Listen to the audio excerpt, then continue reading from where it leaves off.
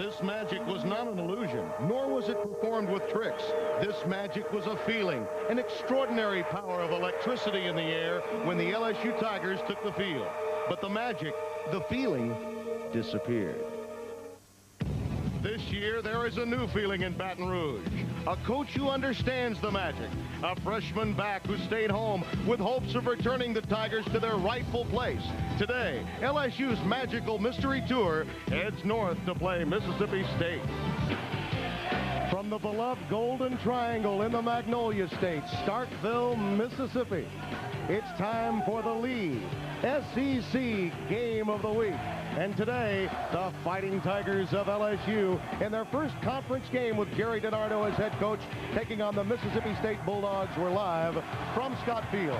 Hello, everyone. I am Jim Brando. Much like a Louisiana politician, this 42-year-old Brooklyn native came into the Bayou country with positive spin control. After all, he could not mount a winning record at Vanderbilt. And after game one at Kyle Field in College Station, the positive spin continues. After all, short of their special teams, they performed admirably against the third-ranked Aggies. But as I bring in Dave Rowe, I think you would agree, this is a team Curly Holman managed to beat 3 of the last 4 years. This is a team they fully expect under DiNardo to beat today. Yes, they're supposed to be competitive, and they have got to have a competitive team to win this football game today. It's a big game for them. I think Jackie Sherrill, Tim, summed it up best when he said this. He said, hey, it's a big game for us because it's a step in the direction that we want to go, but it's also a big step for them because they're trying to get their program started. Interestingly, if these two teams are to achieve their ultimate goal, they'll have to have great execution in one specific area, and it's an area my partner knows a great deal about. Oh, it's the part I love. It's up front. It's in the trenches, and coaches will always tell you that the game is one up front, it's one in the trenches, and it's getting pressure on the quarterback. We expect today smash-mouth football up in the trenches, and it's going to be a different type of pressure. For LSU, the pressure is going to come from the outside rushers. Their two defensive ends, Gilliard and Northern. They're both defensive ends. They've got excellent speed and quickness. They had 12 tackles between them last week. But for Mississippi State, it's a different type of pressure. It's up-the-gut pressure.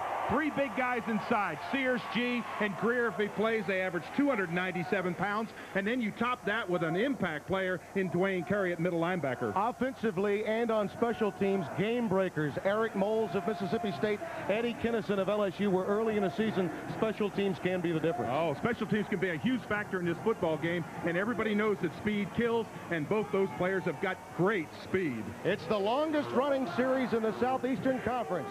The Bulldogs of Mississippi State, the Tigers of LSU. Coming Starkville, Mississippi, the Fighting Tigers of LSU and Mississippi State. Jackie Sherrill, 11th winningest active coach in college football. 67% of his games have been won in his 17 full seasons as a head coach. And Jerry DiNardo, now coaching in the SEC for the first time in the purple and gold. And let's go down to our broadcast partner, Bob Kessling. Bob? A couple of things to watch today, Tim. The quarterbacks, we got 2 good ones, 2 veterans in here. Jamie Howard of LSU decided not to play baseball, concentrate on football. Jerry DiNardo very happy he's returned. Today, he could go over 5,000 yards in total passing. And Derek Tate last week had 4 touchdown passes for Mississippi State. You mentioned the coaches. Jackie Sherrill's had a dickens of a problem trying to beat LSU all time. He's only 1-6 against LSU in his career. And, of course, another thing to watch on the field, the running backs for LSU. They got a couple of young ones, a redshirt freshman by the name of Kendall Cleveland, and Kevin Falk, a guy that Dave's already talked about, could be a good one. By the way, Sherrill's inability to beat LSU was bulletin board material. Eric Moles at the top of your screen. Robert Isaac, number 36, at the lower portion. And Wade Ritchie, sophomore out of Karen Crow, will kick off. And he has plenty of leg, as exhibited here. It'll be a touchback and a first down for Mississippi State. The Tigers won the toss, elected to defer, so they can receive to open the second half. There you see the series record, LSU and Mississippi State. The Tigers have played the Bulldogs more than any other SEC team, and this is, of course, Mississippi State's centennial season. Derek Tate, an outstanding young quarterback with a new offensive scheme this season. Boy, what an excellent game he had last week. 18 of 26 for almost 300 yards. He had 13 of his first 16 in the win over Memphis here. Split backs behind him. 3-step drop. He lofts it for Moles.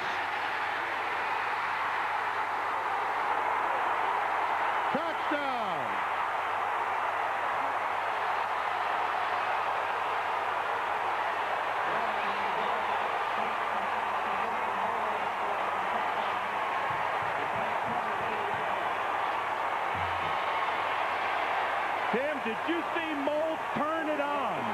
He looked back, saw that pass, and I mean, he kicked it into passing gear. They beat Troy Twilley, and they felt they could exploit him at that corner. Torrey James at the other corner is the best cover guy. His third touchdown receiving. The extra point is good. We've got a marker down. Tim Rogers did convert. And there you see he just tied career receiving touchdowns with that one. Bill Buckley also had 14. That was an incredible run and pattern by Mold. Violation in the neutral zone. The kick is good. Penalty will be assessed on the kickoff. Now, watch the trajectory of the pass. It's not a good pass. It's wobbly. Look how high it is. Right there, Moltz just kicked it on, and I mean just burned him. I thought he was running fast when he took off from the line, but he exploded when he saw the ball. We should mention that outstanding track team that LSU has. Twilley is one of them. So this is a speed merchant that Moles beat. Yeah, right there. You see right there, he put his head down. Look at that stretch for the ball. Now he got that separation in the defensive back, and he burned him. It appeared as if Twilley did take a poor angle, didn't it?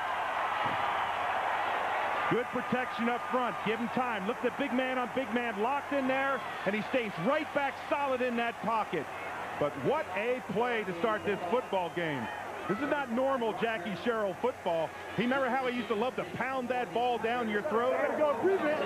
Let's go, baby. Let's go, baby. Let's go, baby. Number one, baby. 15 seconds, baby. You know it. 15 seconds. Eric Moles has spent a lot of time with Jerry Rice during the offseason working out. Has another touchdown catch. That's the game breaker for the Tigers, Eddie Kinnison.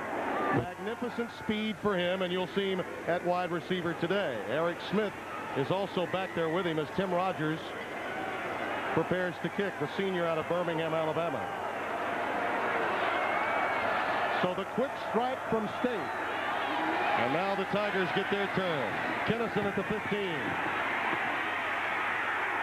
Down at the 22. Paul Lacoste, the outside linebacker, defensively down there on special teams to make the tackle. Boy, will a play like that get your crowd in the football game. Jamie Howard, third among all-time LSU quarterbacks, but the interception problem, particularly the Auburn game, is something psychologically he's still trying to shake. He had 6 in that game, 5 in the second half, 3 returned for touchdowns.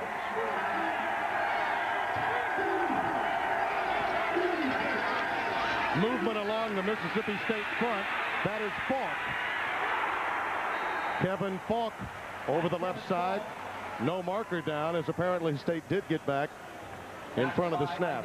Behind him, Robert Toomer, Kendall Coleman, Shedrick Wilson is the possession receiver, and Trey Champagne getting to start a converted tackle. They lost Greg LaFleur to an injury last week, and that is a very big loss for the Tigers, particularly up front. And that's a young offensive line, a very young offensive line that Jackie Sherrill wants to take advantage of. Absolutely. Wants to put a lot of pressure on Howard. Wants to get to him fast. Don't let him get deep in that pocket. Sit and look downfield.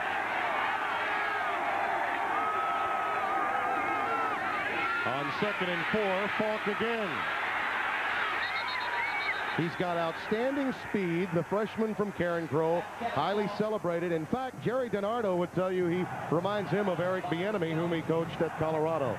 Defensively, Larry Williams, unsung as a pass rusher. Dwayne Curry is the leader, the Butkus Award finalist inside. Ewell getting the start in the secondary at that corner spot. Clay Mack is out with a groin pull, didn't practice all week. 1st and 10, LSU. Trailing 7-0, ball at the 42. Double tight ends. Falk. Hammered. Coming up, Walt Harris, the outstanding Jim Thorpe finalist, who leads Mississippi State in career interception. Yeah, this is what you want to do on a runner like Falk. You want to bounce him to the outside. Don't allow him to step up. See the big man slide along the line. Now force him outside, and you see Harris come up there and finish him off. You don't want to let someone like Falk sneak through that line because he's in the secondary so quickly.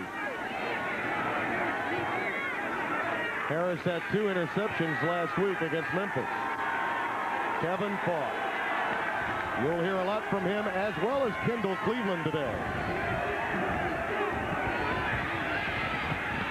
Out pattern.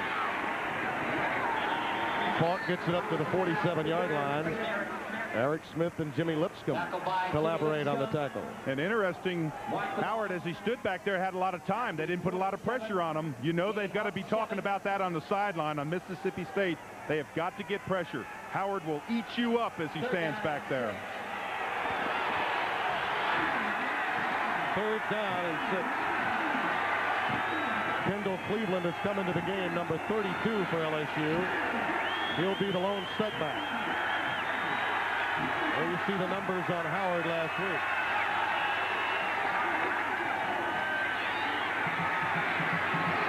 Wilson. Shedrick Wilson, the flanker, gives the Tigers a 1st down deep in Bulldogs territory. Tim, you notice 2 things about that play. First of all, lots of time to stand back there. Watch this. Nobody in his face. No pressure. Now watch the outstanding throw straight over Wilson's shoulder. Wilson, as he's coming down, right there, number 6. Now watch. Look right straight over top of his shoulder. Just an excellent throw. And I'm surprised at LSU's composure to be hit so fast and gather their composure and start driving the football. Excellent. Much like Jackie Sherrill, the Tigers going after the new corner, Bernard Ewell, with Cedric Wilson. Falk twisting and turning inside the 25, near the 23. Larry Williams, the defensive end out of Moorhead, Mississippi, made the stop. Tim, you hate to make comparisons, but right away when I look at Falk, I think of Marshall Falk, same type of a runner. Not that big, 5'10", 195, but same results. 2nd down and 7. 2nd down and 7. Shedrick Wilson at the bottom of your screen. Chris Hill, the tight end, in motion. Play fake. Oh, nice misdirection, and Hill does manage to get the ball down inside the 15 to the 13. Oh, boy, and Jamie Howard, when he turned around, he had the big guy right in his face. He actually threw that ball almost sidearm. Some of that ability as a baseball pitcher perhaps coming into play. Watch this. There he goes through the line. Sneak through the line. Now, what happens with Howard is he's got the big rush. He flips the ball almost underhand or side hand. 1st down, 10 Tigers at the 12. Off the left side, only a couple of yards. Your ball carrier. Kevin Falk met by James Greer, who is in the game. Greer suffering from a leg injury. He, along with Raymond G. out of Cleveland, Mississippi, will probably get plenty of time. Greer, 6'6", 307 pounds, out of Macon, Georgia. 2nd down and 8. 2nd and 8. Tim, this is the 8th play of this drive. That's a long drive. Falk following Hill. Falk, touchdown. That's Kevin Falk scoring from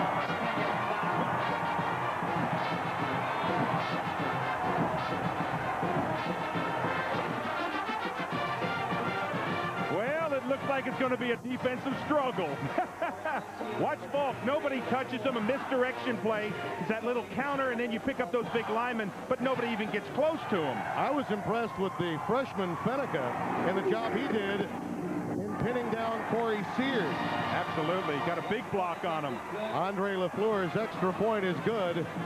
Former walk-on ties the game at 7, and we'll return after this message from CarQuest Auto Parts.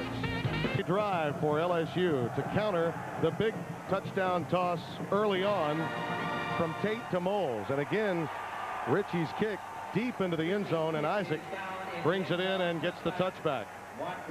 Just a brilliant drive, an in-your-face offensive drive for the Tigers. Absolutely. What a way to answer.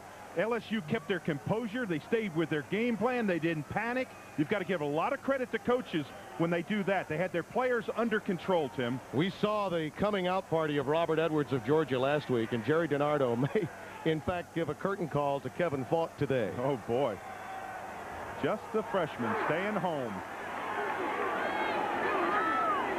First down and 10. Again, the quick three-step drop. And the pass is complete to Chris Jones, the wide receiver.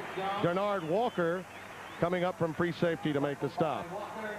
That quick strike meant we couldn't introduce you to the offensive line that is in front and the backs that are behind Derek Tate. There they are. That offensive line, very strong. Brent Smith, a bit of a question mark, moving over from defense to left tackle, and he has to check Gabe Northern today.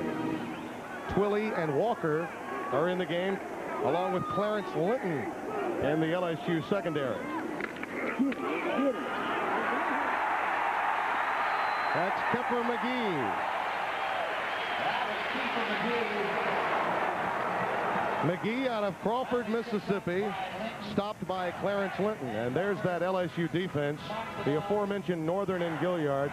Desotel, a stabilizing force from tackle to tackle in the middle. And Pat Rogers getting his first start of the season. He was out last week, troubled with the flu. Twilley has already been burned.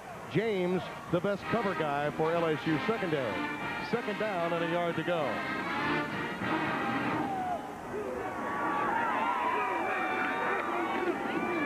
First back through, first down, Mississippi State. Nakia Greer, sophomore out of Hernando, Mississippi, stopped by Gabe Northern. Well, Gabe Northern can go around the block and still make the tackle. He's number 88. Watch this, around the back of the tackle. Now, get back into play. He's got that kind of quickness. At 6'3", about 240 pounds. He is a very important player today. First and 10, Mississippi State. Three wide receivers in. Pass is thrown behind McGee. It'll be second and 10. It'll be very interesting to watch how Jackie Sherrill dodges Gabe Northern today with Brent Smith. And you notice all in the first few pass patterns, he's gone with that quick three-step drop. Yeah, what they do is they adjust their drop to just 3 steps for the quarterback, and it's pure timing. You've got to be open at 3 steps when that quarterback gets back there. Corey James showing blitz and now backs off. McGee with a convoy. Run down by Northern, and believe me, Gabe Northern came a long way to drag him down. I love that in a defensive lineman, I should say, when you run down somebody. Northern's at the left of your screen. Now watch this. Don't quit. Don't quit. Don't quit. Just runs him down. There's Brent Smith. Big block. Clarence Linton also in on that pile. And the numbers for McGee last week against Memphis, they had their way against the Tigers of Memphis a week ago here in Scott Field. On the third and short, McGee should have the first down inside the LSU 45-yard line. They hold about 40,000 here at Scott Field, and they're near capacity today. I am really surprised at the poise that these two teams have. You strike big. LSU answers back with a long drive now. Mississippi State takes the ball and starts in their offensive game plan. Shaston Coleman is coming to the game, number 7 for the Bulldogs at one wide receiver spot. And there he is. First down, Mississippi State at the Tiger 23. And Derek Tate had to feel the pressure that time. Fake back inside. It's going to be a little play fake action right there. Now come right back. Now he's getting pressure from the right. Just a perfectly thrown ball. Again, look at the protection up front. Nobody getting in there. They're controlling Northern. They're controlling all the big guys. There's the blitzer in the middle. They're just stopping them up front. Yeah, McGee really did pick up Desotel, that middle linebacker. McGee wrapped up. Anthony McFarland, the first to get there. The freshman from Winsboro, measuring 6'1", 302 pounds. They think he's going to be something special. Boy, you talk about smash mouth football. Watch this blitz right through the line. Boom, peel them off now. Stick them. Don't let them fall forward. You see them all ripping them back. That's effort when you get all those other guys coming in after to not allow them to fall forward. He's tremendous against the run. They'd like him to watch the weight in the offseason. He came in a bit big, but they say he's got some quick feet. A bit big, 330? Yeah. Play fake from Tate. In trouble. That could be a lateral. Yeah. That ball is absolutely live. And will be controlled to Mississippi State way back at the 42-yard line. A dangerous pass that, in fact, turned out to be lateral. And a loss on the play. Well, when you break a play like this and it's not open, what you have to do is you have to go downfield. And really, if you want to fault somebody, Tate really forced the play. He went back to it twice and lost a lot of yardage. You just have to kind of ad-lib on a play like that when it breaks. Third down and 29 yards coming up for the Bulldogs. Kenny Mixon has come into the game to help with that pass rush. 3 wide receivers in for State. Intercepted by Torrey James. Down at the 23 as McGee hauls him down. Pass was intended for Chris Jones, and James comes up gimpy. Well, the coaches said that James was their best one-on-one coverage man, and he proved it. Neutral zone on the defensive team. Whoa, what a big penalty. Jimmy Harper heading up our officiating crew on top of it. Now, what they called is someone was in the neutral zone. Someone jumped down in the neutral zone. Watch James, number 8, on the left of your screen, step right in front. Great eye contact. As we said, best one-on-one. You see him limping right there. He's actually limping right there and falls back on that same hip. Well, that's double trouble for the Tigers. Not only do they lose the turnover, but they perhaps lose their best cover guy to a pulled groin or perhaps a hamstring. Jimmy Harper is our referee. The umpire, Mike Wallace. That's the rest of our veteran Southeastern Conference crew. Twilley is back into the game as James checks out. 3rd and 24. They go at Twilley. Incomplete. He did get help from Clarence Linton. And that is big-time help because Linton was not available last week against Texas A&M. He was serving a suspension. He was out for 1 game. Boy, and this is that tough down area. You're not going to pick up a first down on this 4th down, but you don't want to punt it into the end zone. You want to punt it inside the 10, 15-yard line and down it and try to hold them on field position. Kinnison standing at his 10. And you don't want to punt it to him either. Andy Russ's punt goes into the end zone. It'll be a touchback. And the Tigers will have it 1st and 10 from their own 20 after a 77-yard drive the first time around. Back after this word from your opponent trying to contain this LSU offense. He wants that push up the middle, and it's difficult to get to Jamie Howard. 1st and 10 Tigers at the 20. Falk, the lone setback. Quick out pattern, incomplete. Dropped by Eric Smith, the split end. And Tim, you see both of them going to that 3-step drop. A lot of push in the middle there.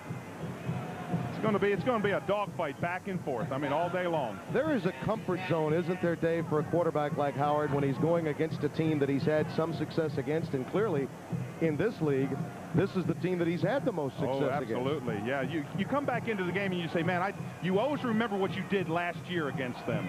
And he has to be thinking about that. I've had good days against them, and it gives him a little bit of a boost of confidence. Shedrick Wilson is the wideout at the bottom of your screen. Falk. A couple of yards, and that's it. Kevin Falk gave Tiger fans a reason to smile when he signed with LSU. The running back was perhaps the top high school recruit in the nation and a star at Caring Pro High outside the Lafayette area in Louisiana.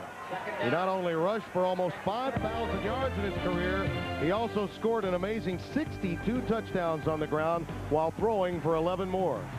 No relation to Marshall Faulk, but he certainly does remind one of Marshall Faulk, himself a Louisianian. Absolutely. 3rd down 9. Howard going deep. Smith dropped it. Oh. That's the second drop, and you know, he earned the spot over Eddie Kinnison in many minds because he had better hands.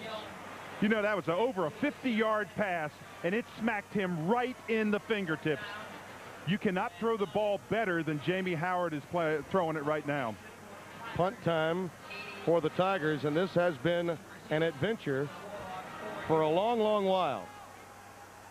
Kessler had some poor snaps from center last week, and you see back deep Bernard Ewell. He's standing at the Mississippi State 38, and another low snap. Mississippi State coming after it, but the punt does get a healthy roll. Ewell did step out of bounds. That is a break for LSU, and we've got some markers down. Flags along the LSU sideline. Now, I think that's a helmet sitting back there, isn't it? Way back on about the 15-yard line. Does that look like a helmet? Well, if the helmet was taken off on the field of play, that's 15 yards. Jimmy Harper will tell us about it. During the run back, we have a block in the back by the receiving team. Be a 10-yard penalty from the spot of the foul. 1st and 10, timeout. Well, that hat was knocked off then, wasn't it? Jamie Howard putting on an air attack early. We'll be back. Eric Tate, who is averaging 51 yards per completion today. He's 2 out of 4 in the air, taking a brief rest, and Adam Russell, freshman out of Dora, Alabama, in for him. They did the same thing last week on the 3rd series against Memphis. Play fake, in trouble. Oh, he got this one set up. Good rotation from LSU's perimeter. Tony Buckhalter, the fullback, bringing it in. Picks up healthy yardage for Mississippi State. And there's Russell, young man that they're very high on. Can you imagine what it was like for the freshman to turn around on that fake play? And there was one of those big linemen. Now, you see the hand guard there? What that does is they have the hit chart on there. They take a lot of pressure off those freshmen. Signal in like play number 7. He looks down the card, calls play number 7, and doesn't have to make those tough decisions. High formation for Mississippi State. Isaac in the backfield. And Isaac is still in the backfield. Stansberry, the linebacker, number 43 for LSU, the junior out of Baton Rouge. I heard that up here without the microphones. That was a great hit. Watch number 43 step up in there. Just bam! That's big-time football play. Wow, that is a big one. Now watch right here. You can't shy away from this. You just got to accept it. But that's definitely a decleater where you see both the bottoms of his shoes. Michael Brown is in the game at wideout along with Lahidi Grant. Another hit that counts. Chuck Wiley does the honor this time. Number 55, the sophomore from Baton Rouge. And Mr. Isaac yeah, 2 in a row. Is feeling the pinch of this Tiger defense that moved from worst to first in the league a season ago. Well, you have to be impressed with big-time hits. And you see Wiley in there. When he hits them, he wraps them up. Got those big arms around him. That's what coaches teach you. Don't just give the impact, but wrap them up. Keep those arms around. Bring them down.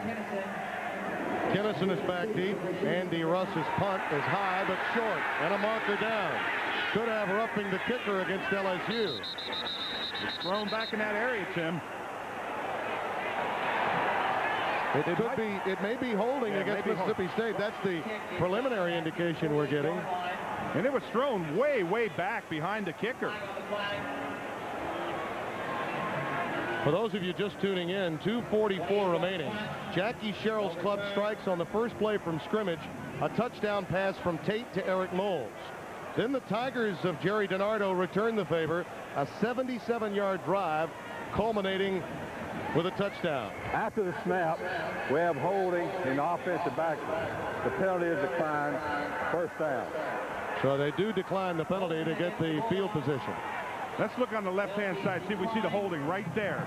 See the holding and pull down on the left of your screen? That's the call. And a good call by Jerry DiNardo not to take a re-kick because he has excellent field position. Derek Kagan's number 48, guilty. A defensive end in a reserve capacity for Mississippi State.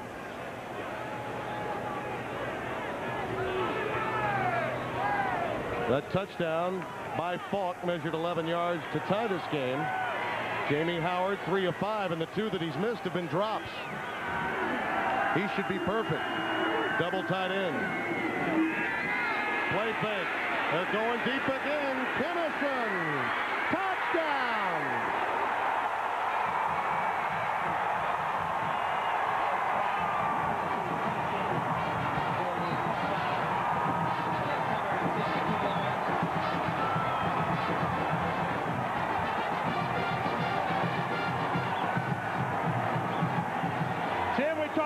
Speed kills, and this is a track meet because Kennison was just flying downfield.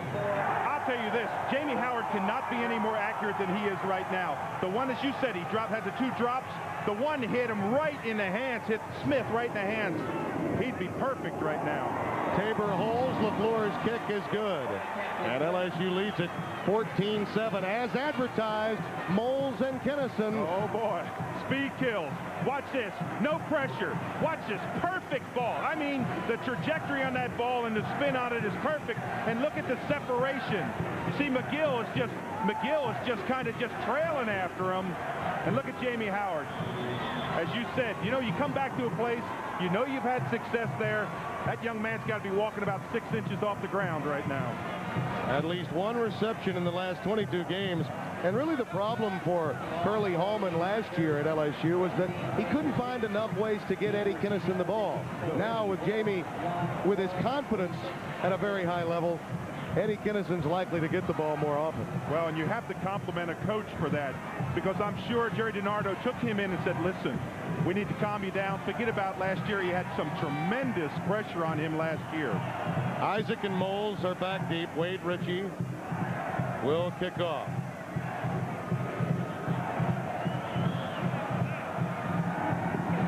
Ritchie gets it about 2 yards deep. Isaac will be forced to keep it in the end zone. 3 consecutive touchbacks offered up by Ritchie. It's time now for our Morgan Keegan Around the SEC, the South's premier investment firm. Morgan Keegan brings it to you. Our games today, when you talk about Georgia and Tennessee, that game will be seen later tonight. And you've got a couple of outstanding rushers to watch in that game, not to mention Peyton Manning, who some believe is not only the best quarterback in the SEC, maybe a future top-round draft pick. And you see the scoring play for the Tigers. Very quick to Kennison. Derek Tate back into the game at quarterback for Mississippi State. Quick slant, look-in pattern. Complete to Jones. Twilly is there to make the stop. And let's go down to Bob Kessling.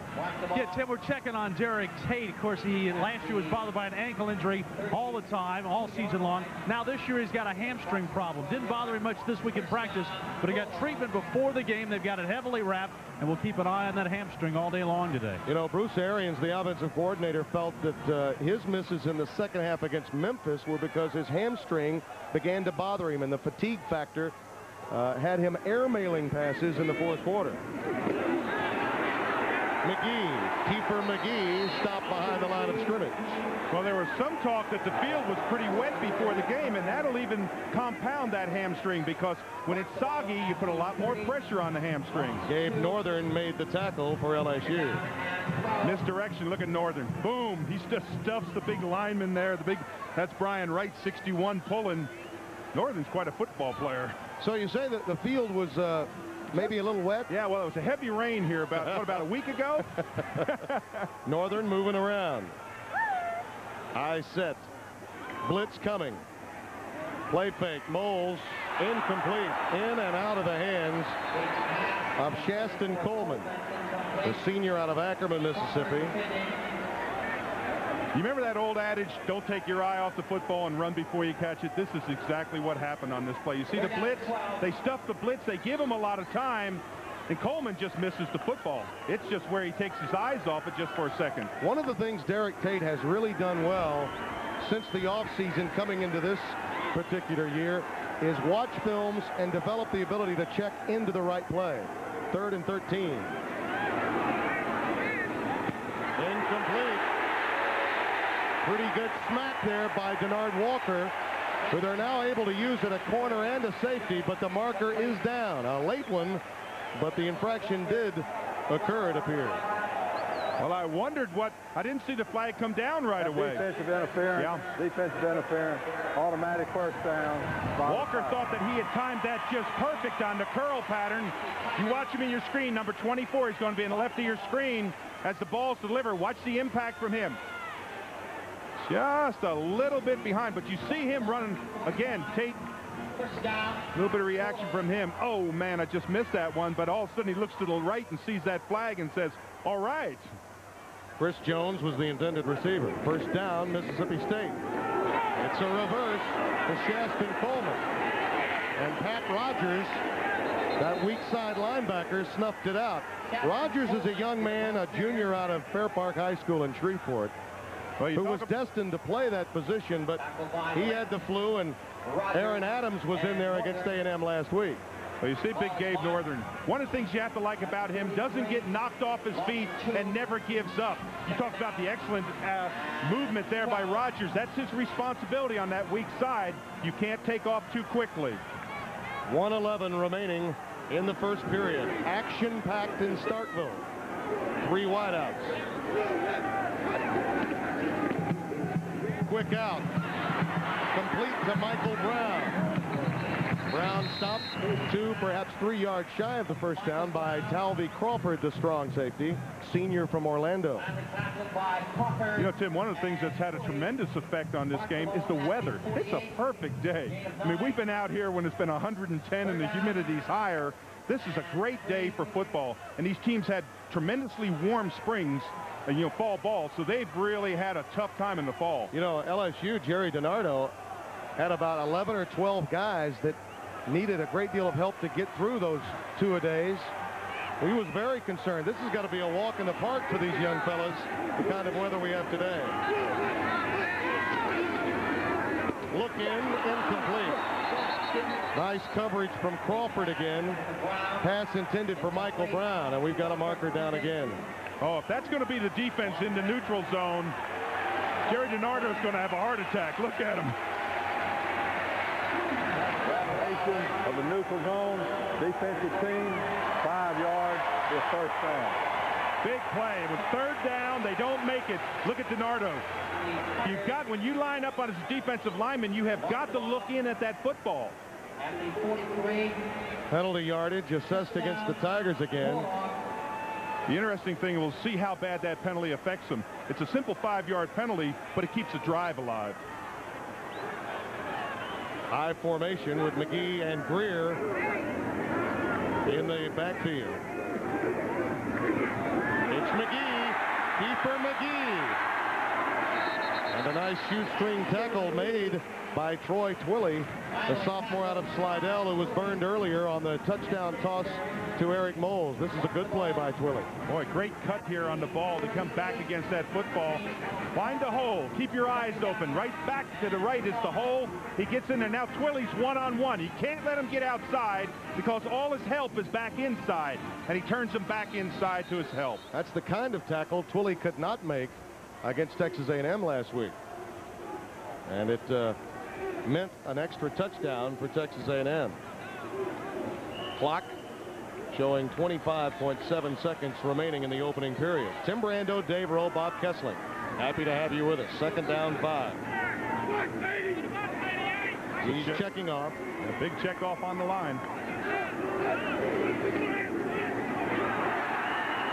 He saw it coming, but couldn't do anything with it, and he did slip on that field if, in fact, the moisture is there to make sure that he got no further. Kenny Mixon, a young man the Tiger defensive coaches are very high on. Carl Reese, happy to have him back in the lineup.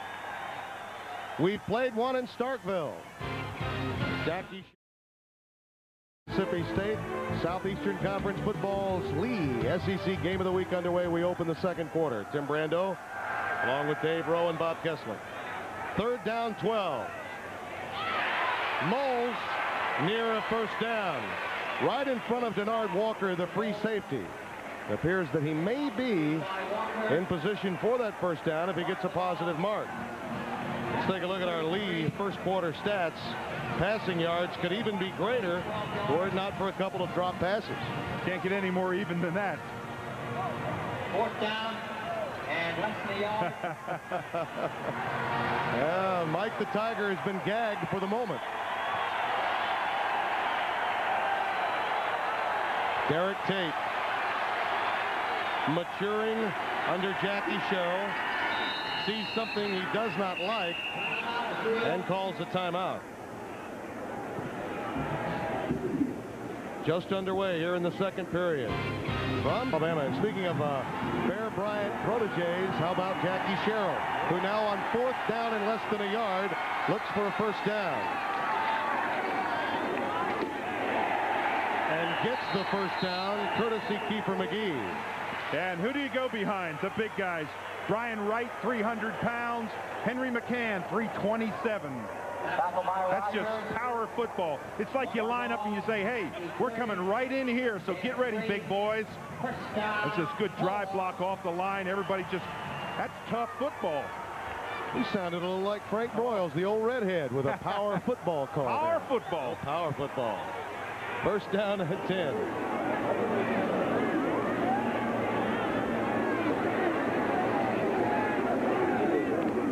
McGee gets away from McFarland, but he helped Chuck Wiley get that tackle. Well, I may sound like Frank Broyles, but you really sound like Frank Broyles. You're incredible. I thought I was a big SEC fan, but you may be the biggest SEC fan. Well, I did grow up with it, that's for sure. Florida State with the early lead over Clemson in the ACC as our Jefferson Pilot Sports scoreline serves up some. Nebraska up by 3 over Michigan State. Ooh, Texas Tech, Spike Dykes' club on the road in a very big way, hanging in early.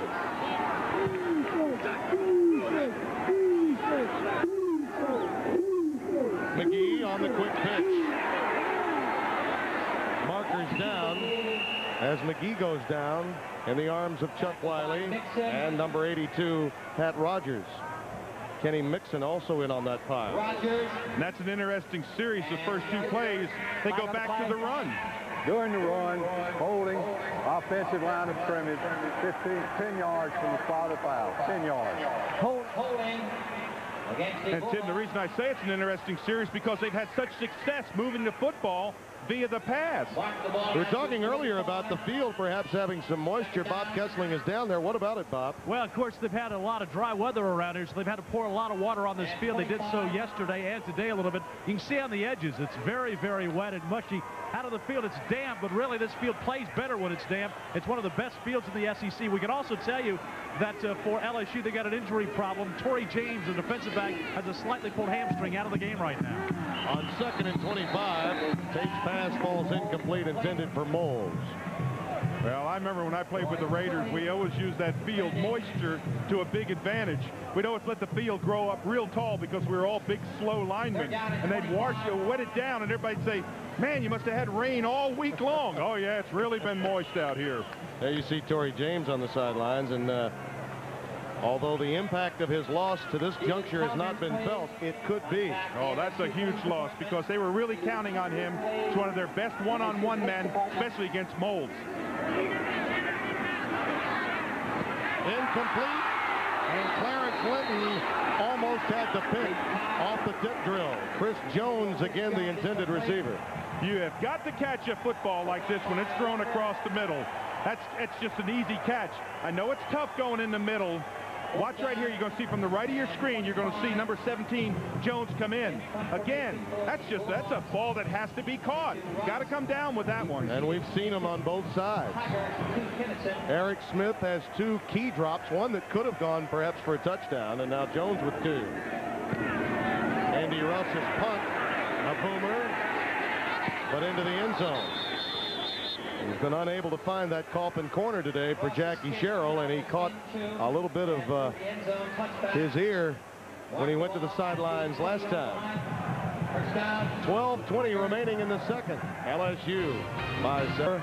For LSU football began when Charlie McClendon was let go in 1979 after 17 seasons. Jamie Howard with the hand to Cleveland. Kendall Cleveland, the redshirt freshman out of Orange, Texas, who did have 2 touchdowns, 1 in the air and 1 on the ground last week. And there you see, since 1980, the tragic loss of Bo Ryan, who had come over from NC State while on a recruiting trip. And then Stovall, Arnsparger, Archer, and both Arnsparger and Archer had some success. But recruiting became a problem for the young head coach Archer. Curly Hallman came in, and the truth is DiNardo did not inherit a cupboard bare. Curly Hallman did do the job in bringing in some skilled athletes. 2nd down 9.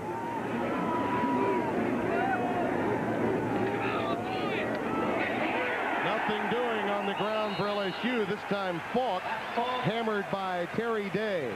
I love the story, Tim, about Jerry DiNardo going to practice when he was in high school. He went to the same high school that Vince Lombardi went to, and he used to catch a subway to practice in a subway home. You know, the truth is, many people have said Brooklyn to Baton Rouge don't get it. Well, I tell you, if you go into parts of New Orleans, it would remind you of Brooklyn. And he does wear well in the southern reaches of the state. Falk has 31 yards on 8 carries. 14-7 Tigers. Smith is in the game. Howard. Incomplete. Cleveland, the intended receiver. Covered by Larry Campbell, the right outside linebacker. Boy, listen to this team rise up because they know their defense has just kind of turned the game around a little bit.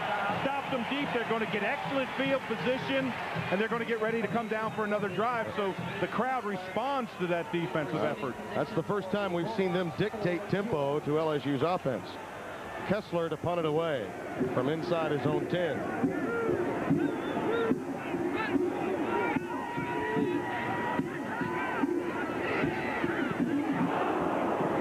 Just did get that one away. You got to give him some room, and here comes the marker. You have to give room when that fair catch is called, and the Tigers didn't do it. Well, you know, so it'll be better field position, and it was already going to be pretty good at the 47-yard line. Yeah, anytime your man fair catches, you got to get away from him. It's foolish to come up that close because if he fumbles the ball, you want to be able to react. Here's we the had call. A violation of the 2-yard zone, no contact, 5-yard penalty from spots where he caught the ball. Eric Smith is guilty as Bernard Ewell was trying to bring it in. So you have to give 2 yards away. See how close he was in there? He tried to get away, but when he fair catches it, he's not going to run. So what you do is you back off, hoping he maybe drops the football or fumbles it. One of the most well-organized coaches of the modern era, Jackie Sherrill, with his offense in good shape in Tigers territory.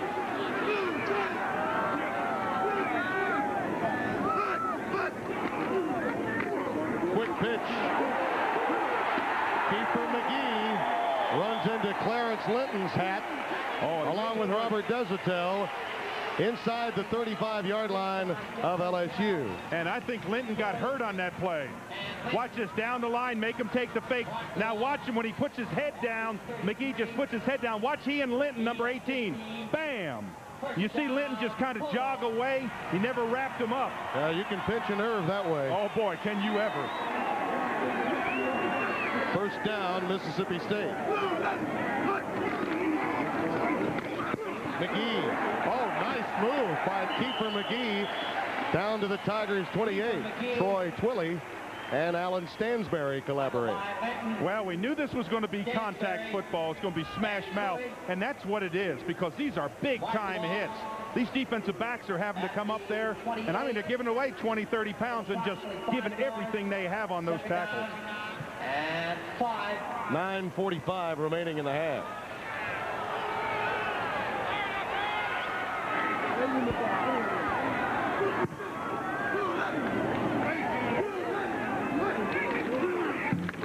McGee.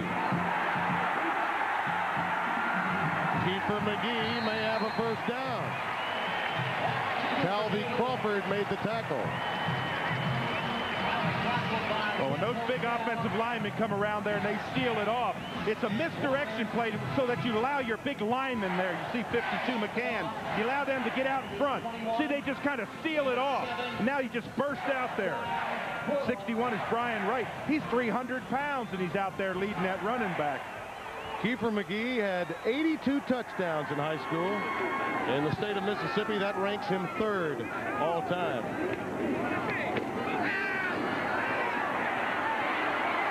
Tate has to hit the deck back at the 34-yard line. Oh, is he going to get an earful from Jackie Sherrill? You don't do that. You're back 15 yards. The play is a broken play. You've got to throw the ball away. Just throw it downfield. Again, it's a broken play. It's going to be a screen out to the right side. See the way he drops back? Now, the screen's not there. Now, just throw the ball away. Ad lib, but don't take a 12 to 15-yard loss, especially right in front of your coach. And look at Daniels on the play. He's coming wide open. You've got to look downfield. You got to ad lib on those plays. 2nd and 21. Out of the shotgun.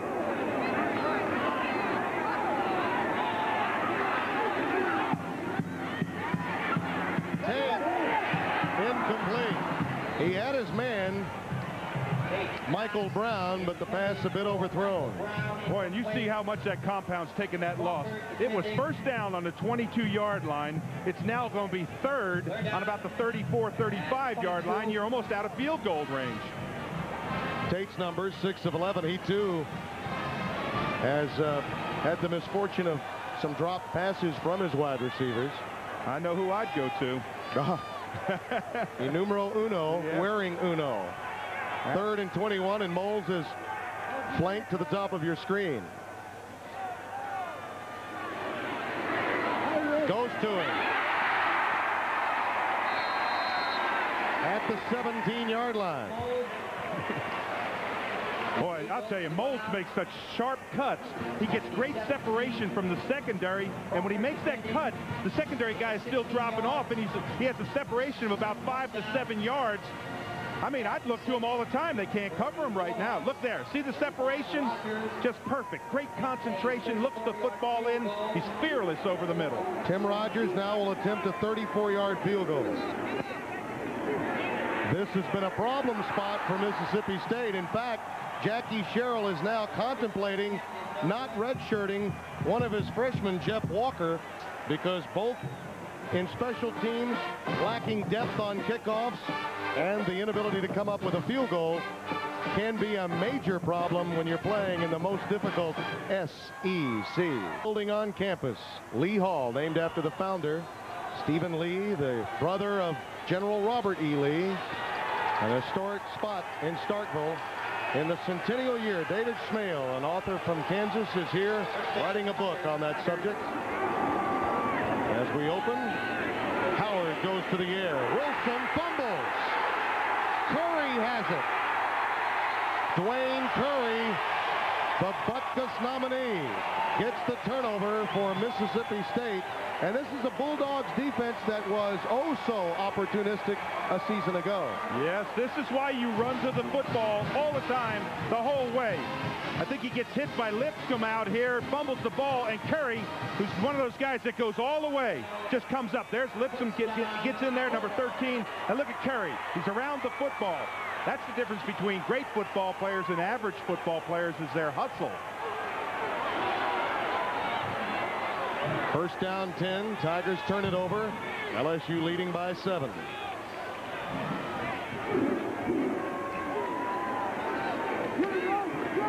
Tate to Mold. Pass Twilly. It's a first down State. This is going to be a problem for LSU to try to cover Moles. Well, with James out of the game. Exactly. They lose James, and then what you have to do is you have to respect Moles' speed. He's already burned you for, what, an 80-yarder. Now what you have to do is you have to drop back, but that quick 3-step drop, bang, they hit him in the flat, and he's got the ball. He's got enough room to turn around and pick up yardage. You come up, he's going to burn you deep. Moles has 4 receptions for 120 yards.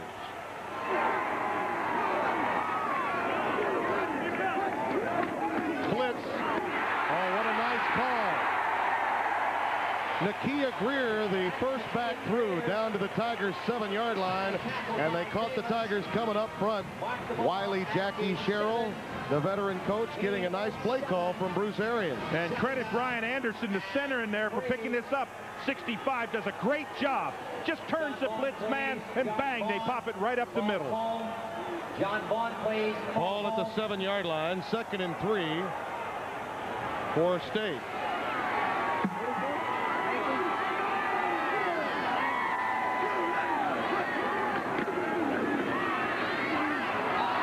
Pass thrown behind Jones. Denard Walker was over there to give coverage. That's an interesting call. You've gotten the ball down there. You've got 4 downs to get it in. And you know he doesn't have much confidence in his kicker. No, he doesn't. You see the contact there. The ball's actually thrown behind. The only person who had a chance to intercept it is 24, Walker. 3rd down and 3. But I wonder why you just don't run the football in that situation.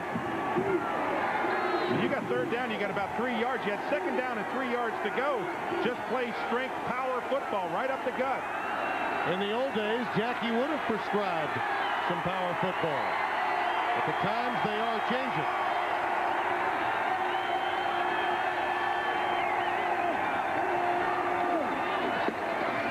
Moles dropped it.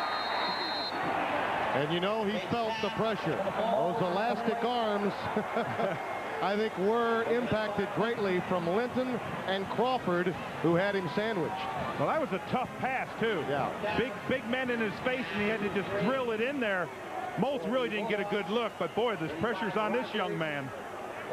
Tim Rogers out of the hold of Jim Westbrook. You can't get 2 opportunities down here and not come away with points. 24 yards right through the uprights. He had the right hash mark that time.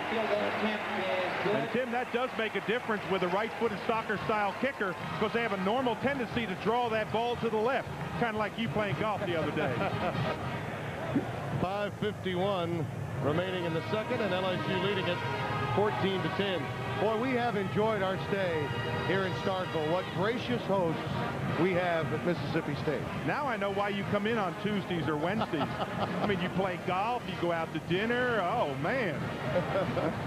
We've got a fine halftime show coming up. And, of course, your host, as always, will be Bob Kessling, the busiest man in the SEC. He is definitely. He dips all around. I mean, last week he did our game. He was back at Tennessee. I mean, he's all over the place. So, Bob, what gives at halftime? Well, you got to keep jumping. You know that, Tim. At halftime, we're going to check on one of the outstanding young men in this league, a wide receiver for LSU who's got his thoughts turned toward the future. We'll check on other scores around the SEC. And also, we'll talk about the leaders in the conference right now. All that coming up at halftime. Yeah, Shedrick Wilson working in the DA's office during the offseason. Kennison, look out. Look out. Finally, they get him. Or do they? At the 41 or 42-yard line. Oh, he is slippery. Boy, you know what? You kick short so he doesn't get a chance to return it. He runs up, you expect your coverage to be there, and then he comes all the way across the field picking up blocks, and you look up and you got the ball on the 40-yard line. Chauncey McGee made the tackle. Outstanding field position with 5:37 remaining. There's the golden band from Tigerland. Big series here for Howard. You want to go in on a positive note. You want to drive down, at least get a field goal try or control the ball in this last 5.5 minutes.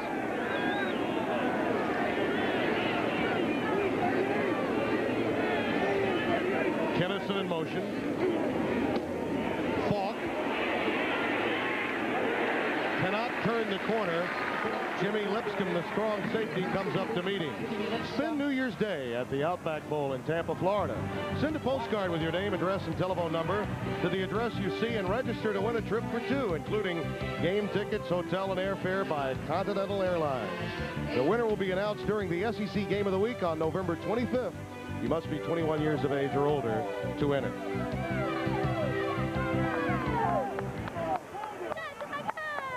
LSU with a 7-point lead. And with the ball, 2nd down 8. Chris Hill gives motion. Quick out to Kennison. 46-yard line. Well, Jerry DiNardo's offensive scheme, as called by Morris Watts, his offensive coordinator, definitely getting Kinnison involved, and you may see him on a reverse before the day is done. Sure. He's got that great speed, so he gets, just like Moulds, he gets that separation. He makes a simple little cut there and picks up about 5 yards for the first down. Big-time player. A little bit of suspect as to how well he catches the ball on passes, but he's caught it well today.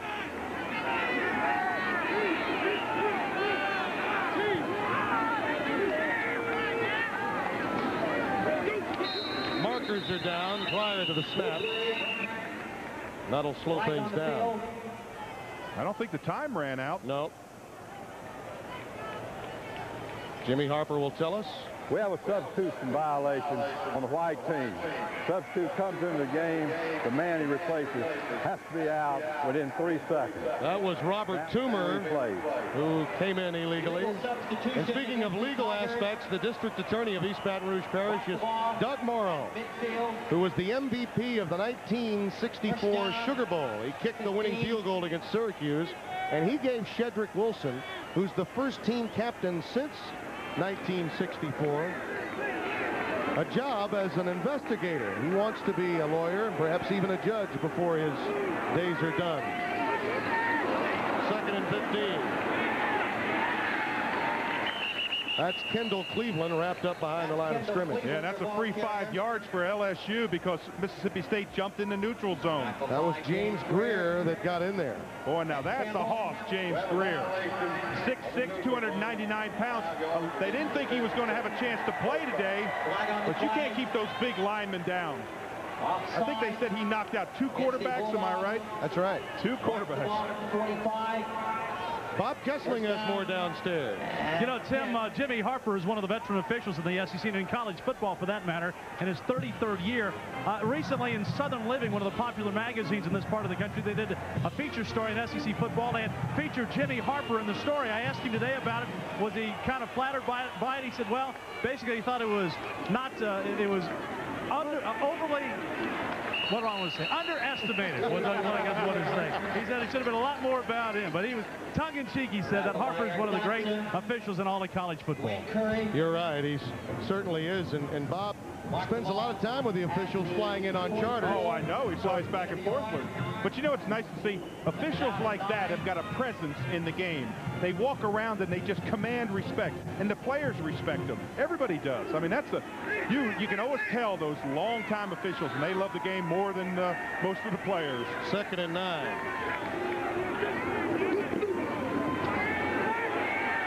Wide open, the tight end Hill.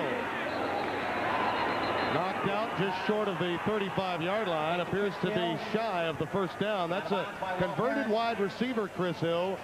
Over to tight end. You'll see him utilized more as a receiver than LaFleur or Trey Champagne, more of a blocking variety of tight end. And that's an interesting play. What they do is they take the tight end, they put him in a slot, run him in motion, and they actually snap the ball while he's in motion and then shoot him through the line back out into the flat. They've done it 2 or 3 times. He's one of 3 Hills out of Mansfield, Louisiana, all brothers, a part of this LSU team. Larry Campbell, the linebacker, setting up. Falk, first down. On 3rd and less than a yard, Kevin Falk, a little hurdle job.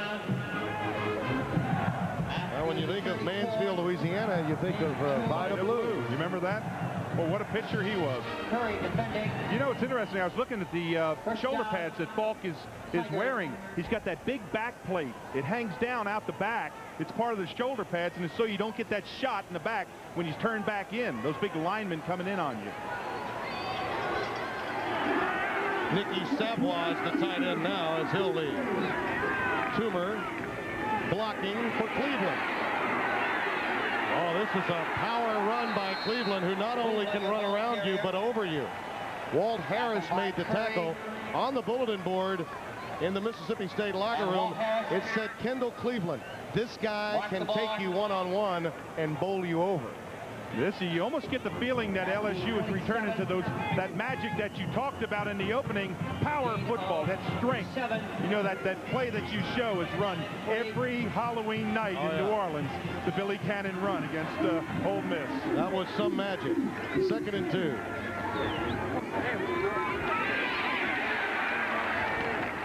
Kevin Falk off the left side. Al Cotton, the defensive end, number 54 out of Dallas, Texas, made the tackle. And big series here for Mississippi State. They've got to come up with a play. They've got to stop them. They've allowed LSU to control this last 4 or 5 minutes. We're down under a minute and a half. They want to at least hold them to a field goal try. Don't let them go in for a score. This is a defense that has played better in the 2nd quarter, Mississippi State. You may be seeing 2 teams in the South with as much talent at the skill positions as you'll see in any one given game.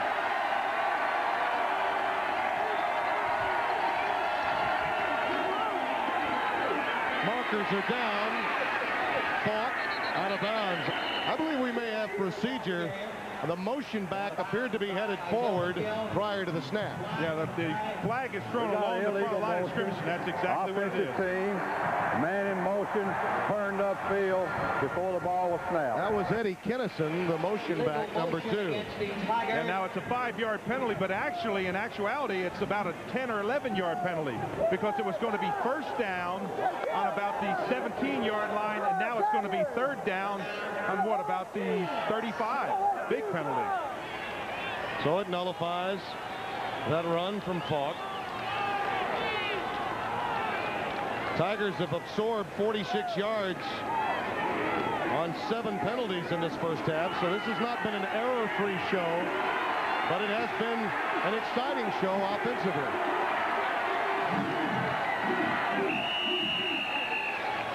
Jamie Howard will call a timeout. Timeout on the field. Boy, you hate to waste a timeout like that because you ran about 25 seconds off the clock. Take on St. John's this afternoon at 4 p.m. in the championship. Last week, in the first half, LSU's offense was conservative, I think would be the statement that really does apply. They grew in confidence against Texas A&M in the 2nd half, and we have seen a carryover into the first half of this game, particularly where Howard is concerned. Yeah, well, we looked at their offense on tape, and we thought very, very basic football, no imagination. But today, it's a much different offense. I think that has to do with the coaches getting to know the players, players getting to know the coaches. They questioned during preseason. They said, what in the world are we doing out here? This coach is killing us. But I think now all those things come together, and you get that offensive game plan. Another item is this Mississippi State secondary not as capable of covering man-on-man as was Texas A&M. And with that comes confidence for your offense. Absolutely. I was going to ask you one quick question. When did you ever see a clock that shows the tenths of a second? I know in the NBA, you do a lot of NBA games, but I'm looking at 51.0 seconds. Hey, man, it's the 90s. 3rd and 7.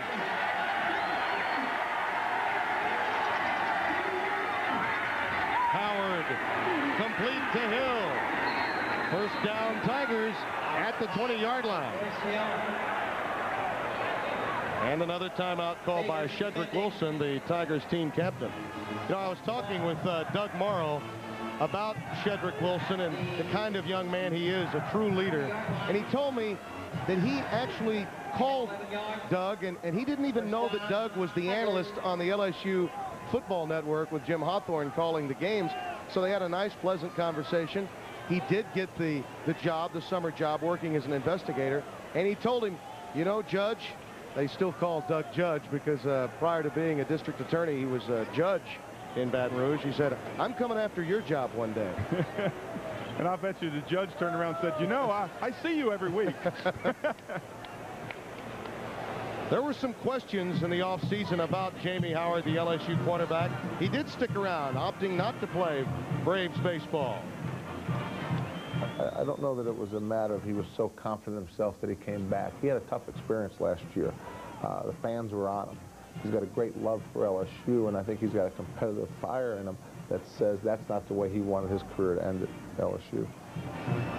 You know, an interesting thing, as bad as it was last year for Jamie Howard, one of the great things that happened is during those tough times, he met a young lady named Catherine, and they're engaged to be married. So if it's not all bad sometimes. Absolutely. And Jerry DiNardo has given faith back to that arm of Jamie Howard.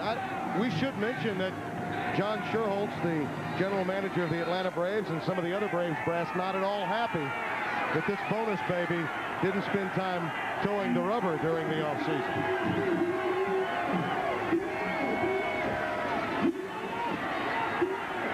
Incomplete. Tennyson, the intended receiver.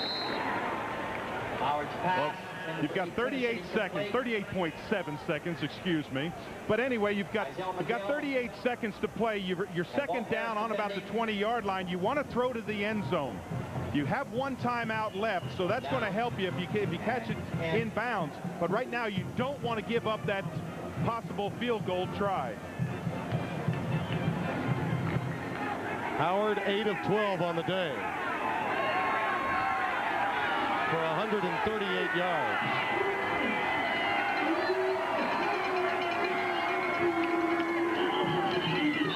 Markers down. I think I saw movement along the line of LSU. Now, there's an interesting rule change this year. If the defensive We got plays... illegal procedure. Offensive line movement before the snap. 5 yards. You played it down. Appeared to be the tight end Savoie, who's getting extra playing time at the tight end spot with David LaFleur unavailable for Jerry DiNardo this week. Yeah, we had that rule explained to us, Tim, that if the defensive man jumps into the neutral zone, the offensive player can react, but it has to be the one right in his proximity. It can't be someone far down the line. Second down, 15.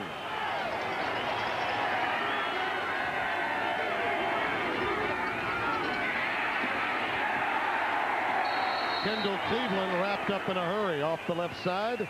Larry Williams does the honors. Senior out of Moorhead, 6'4", 283-pounder. I love that middle linebacker, Dwayne Curry. Big man in there. He's number 44. He just kind of swallows them. You can always tell those tough middle linebackers when they don't wear any forearm pads. They're just kind of bare-skinned out there. They just swallow them. Obviously setting up for the field goal try from LaFleur, who remembers Scott Field very well. He was the reason LSU won the game 2 years ago here. Now, interesting, you run the clock down to 3.7 seconds or 3 seconds. If you have that fumbled snap, it's over. I think you ought to run it down to about 10, 12 seconds. If you get the fumbled snap, then you can call timeout, try it again. You run it down to 3 seconds on third down, you got one try.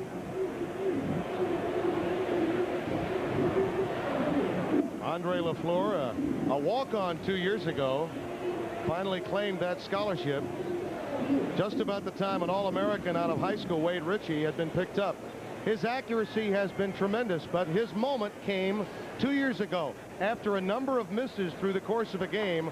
Our SEC flashback, Andre LaFleur with the game on the line. And as they say, it may not be pretty, but if it's effective, that's all that matters. It was, and the Tigers got the W.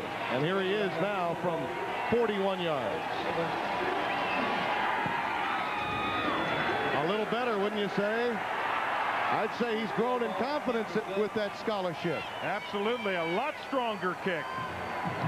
We are at halftime, and the Tigers come up with a critical 3 as Jerry DiNardo looks for his first win in the SEC at LSU.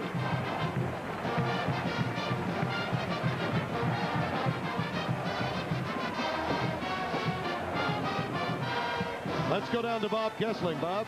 Coach, your team showed a lot of poise after getting stung early. Yeah, Bob, we're doing some things that we really don't need to be doing. Foolish penalties, and we're a little sloppy on that, and I'm a little disappointed, but I'm not disappointed in the way they're fighting. Offensively, you came back and moved the ball right down the field. Yeah, and we've got a good plan. We just need to make sure it's better second half than first. You happy with the first half so far? I'm happy we're winning. I got some things we can talk about. Thanks, Coach. Jerry DiNardo, the coach of the LSU Tigers. His team goes to the locker room, leading here in Starkville. Back with halftime activities in just a moment. Good half. shot coming from a cannon. The Mississippi State offense hit very early and very effectively, and they'll need more of this. Yeah, first play, Eric Moulds, 80 yards. Tremendous concentration, separation. Boy, you can't ask for anything more than that for the first play of the game. Then it was LSU's turn. Good run here on the outside, get that good block, and Falk goes in. Then Jamie Howard went to work. Well, this was a big play. This really broke Mississippi State's back to Kennison. Speed down the middle. After one miss, Tim Rogers came back to bring Mississippi State to within 3. Actually within 4, but then this 3 from LaFleur made it a 7-point lead for LSU. Yeah, they drove the ball. They had good field position and took advantage of it at the end of the half. There you see the stats, the total yards. Both teams really very effective. But I think there's some danger signs for both of these. There have been some mental breakdowns as we look at Rose Rewind. Yes, some big mental breakdowns. The first one is that LSU has got to be able to find a way to stop Moulds. They have got to stop Moulds. He has got 4 receptions for 120 yards, and they've got to eliminate mistakes too, because they also had 7 penalties in that first half. For Mississippi State, Tate has been good on the long passes, but he's not run at all the short pass game well. And then of course establish a run. They only have 17 yards. That's unlike a Jackie Sherrill team. When we come back, the second as the LSU Tigers, looking for win number 1 of the Jerry DiNardo era, have a 7-point lead over Mississippi State. The Bulldogs with the quick strike, and then some tentativeness from their offense in the moments that followed in this game. Earlier, Bob Kessling had an opportunity to chat with head coach Jackie Sherrill. The big play, and then LSU took it away from him. We had the big play, and then they came back, and the real big play was when they answered a 3rd and 8. They threw the corner route, and we had 2 guys, we just didn't cover it. And they came back and scored. Then we still had a chance at that time, and then we turned it back around, and we just didn't throw and catch. What'd you talk to him at halftime about? Well, it's a new game. I mean, you start all over. Can't forget what you can't go ahead and play that one back. So you got to start all over. And if we'd made the catches and made a couple of things, we had bad play on the screen. We threw it out of behind and had to scramble. And then we also had another bad play on the screen. Coach, thanks. Okay. One change has been made with this kickoff. It's Brian Hazelwood, the freshman out of Clinton, Mississippi. Eddie Kennison and Eric Smith are back deep. You'll recall the Tigers won the toss and deferred. And the freshman was recruited for a reason. Yes, he was. The kickoff deep. Now, I thought they were going to redshirt him, but hey, he's a valuable commodity if he can kick that ball out of the end zone. Let's take a look at the possession chart for LSU in the first half. Again, you see it a little bit helter-skelter. The first one, great drive. They answered that Moulds catch for 77-yard play, touchdown drive. Then a punt, another touchdown. They've kind of sputtered, but they've been in control. The only time Howard sputtered was when one of his receivers dropped one of his passes. I mean, he was truly outstanding. Falk, watch the speed if he can turn the corner. Unable to, on the cutback, the cornerback, Bernard Ewell, made the stop. Well, that's a tough play for a cornerback to come up there. You're one-on-one. You got a speed merchant coming out there, and you just have to break down, get in that great hitting position, and make that tackle, and that's what he did. 27, gain of 7, second down, approximately 3 yards. Kevin Falk, 12 rushes for 41 yards. They're trying to get him more involved, and he has the ability to break one at any time. It was about this time last week Robert Edwards began to make his presence felt for Georgia.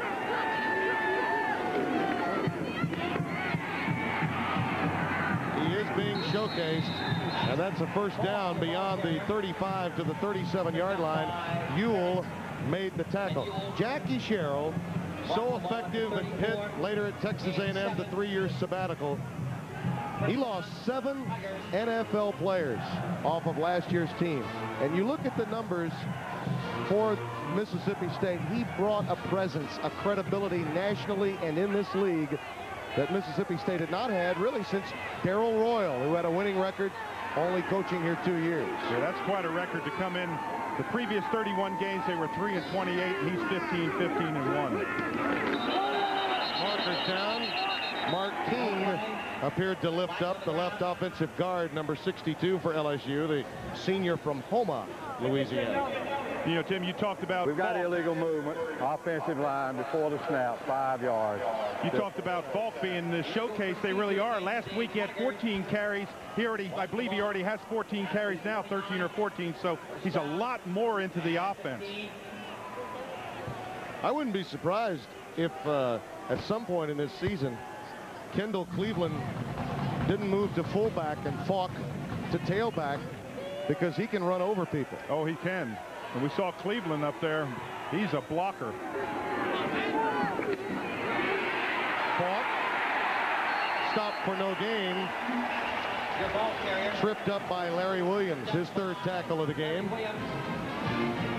LSU has really been without a fullback for some time. Now, Robert Toomer has come in for blocking purposes, but you have to go back to Charles Alexander and Hokie Gaijan, who was a fullback. You're reminiscing now. Yeah. Reminiscing now. You know, it's interesting. Last year, fullbacks only had 3 carries, all last year. So that shows you the evidence of what they were doing in their game plan. They were just a blocking up back.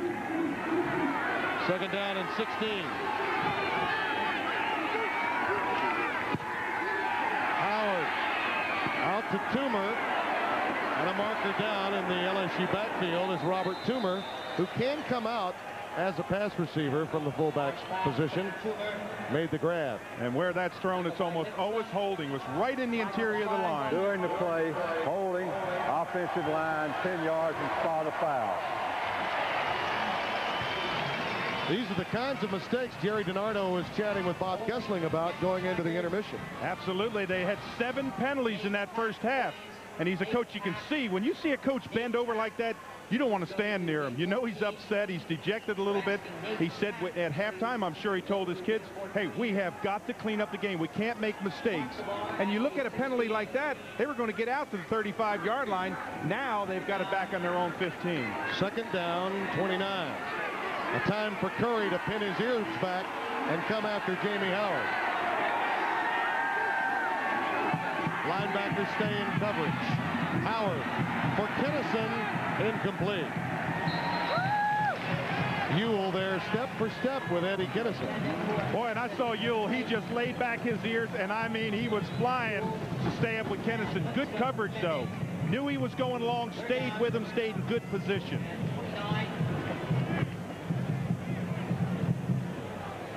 I'm sure Jamie Howard and Jerry DiNardo are thinking, let's at least get enough to provide Kessler room to punt, because the Tigers as well have had difficulty in their punt game. And one thing you don't want to do if you're LSU is you don't want to force the ball in. You don't want to throw one of those interceptions down here. This may be a field position play rather than an attempt for a first down.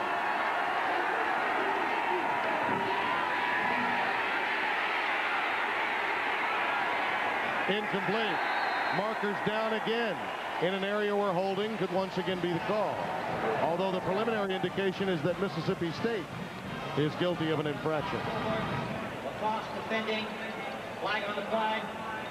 Oh, and they're clapping their hands on LSU's side. The center, Marcus Carmouche. We have a face mask on the defensive team. Defensive lineman, 15 yards from the previous spot. Automatic first down. Wow. No wonder Marcus Carmouche, the center, was so happy. Junior out of Lafayette, and that's another mental error by Jackie Sherrill's team. Yeah, what that call is when that defensive lineman gets in there and rushes, he gets that hand on the face mask. You've got to take your hand off. He evidently used that face mask to pull or tear away the blocking lineman in front of him. Big penalty.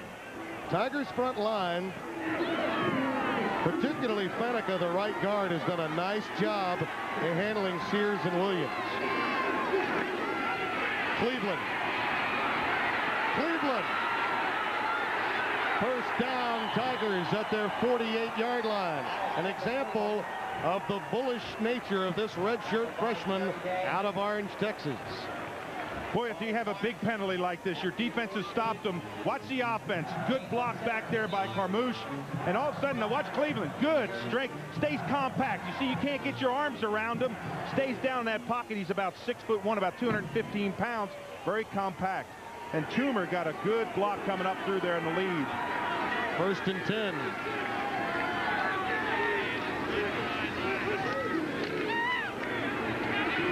Cleveland running behind Faneca. See, I love the job the right side of that offensive line for LSU is doing.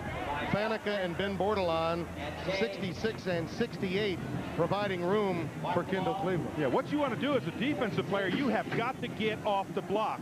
If you're just going to run with the blocker, then the blocker wins. You have got to shed that blocker and get penetration.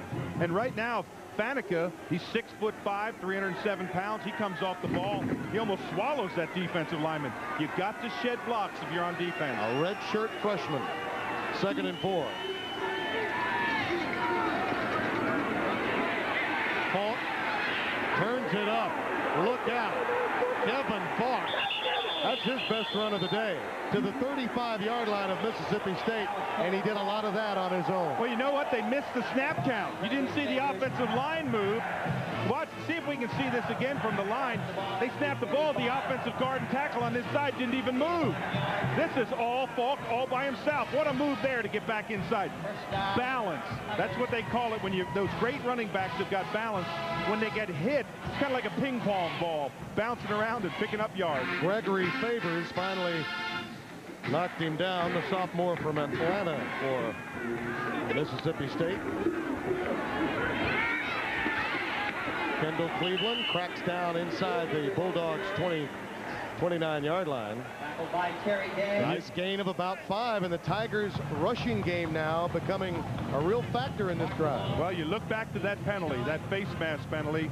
They would have given the ball up at midfield. Now they've driven the ball across midfield. Oftentimes, what seems like just a small penalty is compounded by the fact that the offense keeps the ball. A problem spot with the Tigers' demise and their 6 losing seasons has been that offensive line. But it has been good today. 2nd and 5.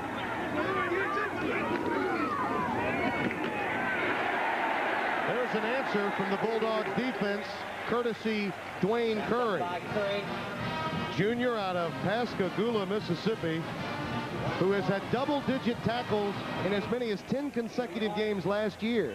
Watch this. Slide, slide. Now step forward. Look at those big arms swing out there. No pads on those arms. Those are just bare. He doesn't get hurt. That's the big man. He had 11 tackles last week to keep that string alive for Mississippi State's defense. And Tim, this is, I believe, the 11th play of the drive. 3rd down and 4.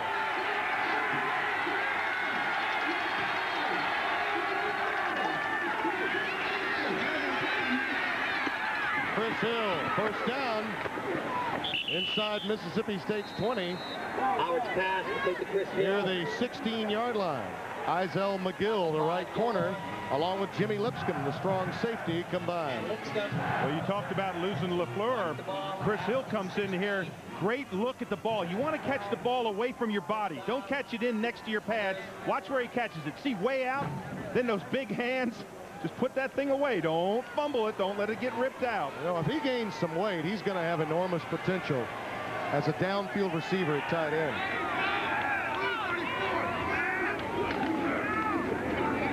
Cleveland, again a flag down.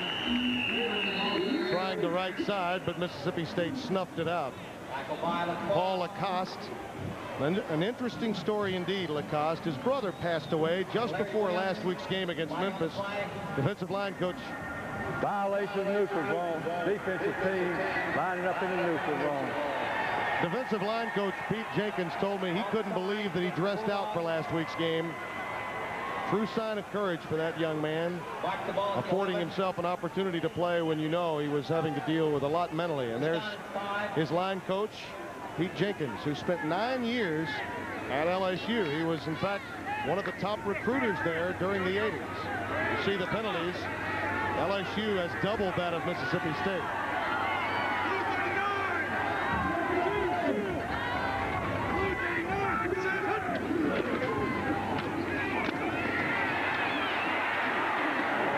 You had a belief as that play continued that he might sneak into the end zone. Curry and Raymond G combined to make the tackle. Well, the Ewell has got to make this tackle on a play. There's Falk. Now watch those eyes. Concentrate on where you're going. Keep your eyes open. Watch right here. He gets hit. I mean, he's hit 4 yards in the backfield. You got to hang on. Can't let him do that, because instead of getting about a 4-yard loss, they get about a 9-yard gain. 2nd and 1 with the ball just outside the Bulldogs' 6-yard line. Hill remains in the game, joined by Smith and Kinnison. Cleveland, touchdown!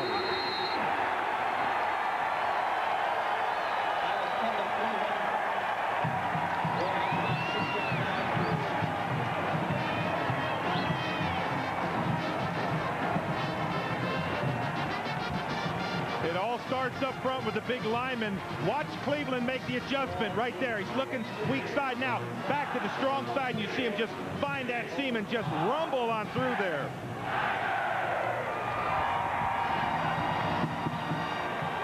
The Tigers make good on that break. The penalty flag against Mississippi State allows LSU a methodical 13-play drive, and Cleveland, with a baker's dozen on the ground, gives LSU the lead.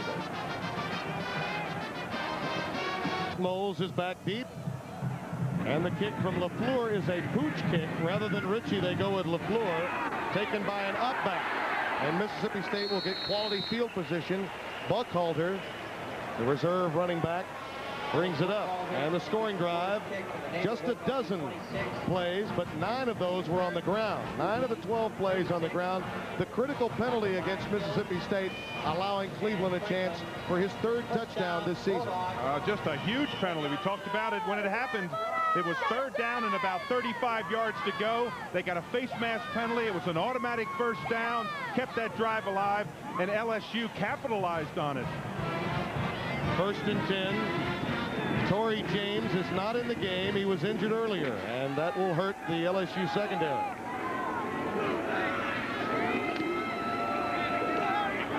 Moles, incomplete. Pass intended for Chris Jones. Burger King, and find out how you can make your team #1. Derek Tate's numbers on the day as Chris Jones and Moles in motion on 2nd and 10. There's Moles.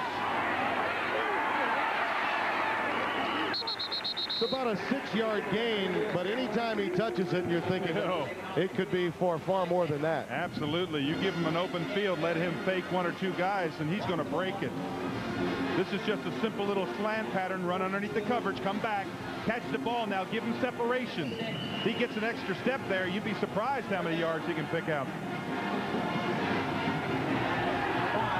With that 80-yard touchdown reception, he's averaging over 25 per catch.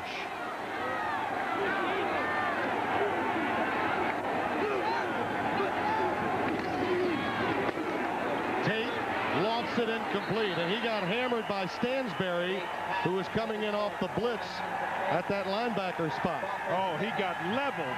He saw Stansberry from his right eye, from his right side, and he had to throw the ball early. Right there, he sees Stansberry. He just kind of lofted the ball up, but he never saw where it came down.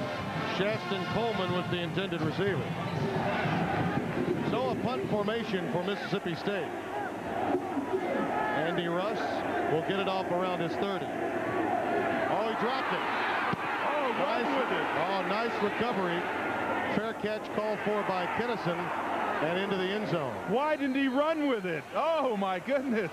He had 4th down about 4 yards. When he dropped that ball, Tim, he could have run up the middle. Wow.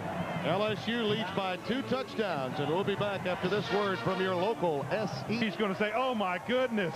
He had 4th down and 4. Watch the snap. He drops the ball. Now, watch when he picks up. Look at the blockers he had out in front of him. 4th down and 4. He could have run for 15 yards. Oh, mercy. 1st and 10 LSU at their 20.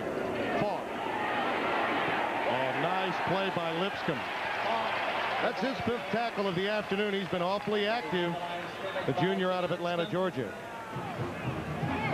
Mark the ball at the 17.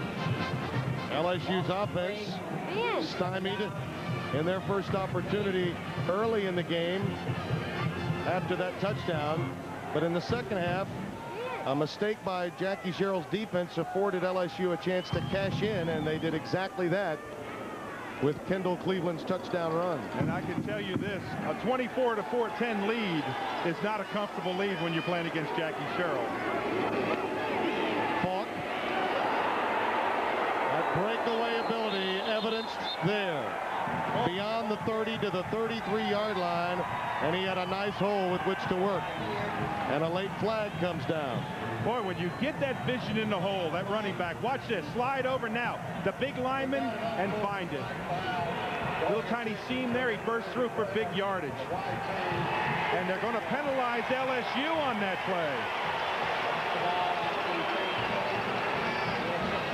Look at DiNardo saying, who did it?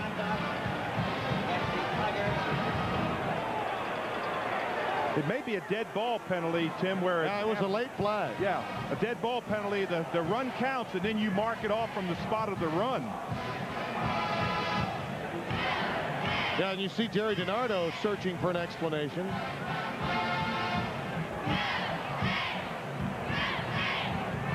Well, we really couldn't hear it because we were in replay, but look at Jerry DiNardo. Come over and explain it to me. I want to know what happened. You better be careful. You can't go out there. I wonder, and we will get an explanation at some point. Bob Gessling is busy trying to find out. Celebration rule, perhaps, as evidenced here. And Jerry DiNardo is upset. Now watch Falk here at the tail end. Is that celebration? You see, this is the part of the celebration rule that we scrutinized after talking with Bobby Gasden, who really is doing as good a job in trying to execute this rule, but it comes back down to judgment. As a coach, you need to know, is the referee or the line judge a Republican, a Democrat? I mean, you just don't know. Yeah. If you're conservative, you might call that a celebration.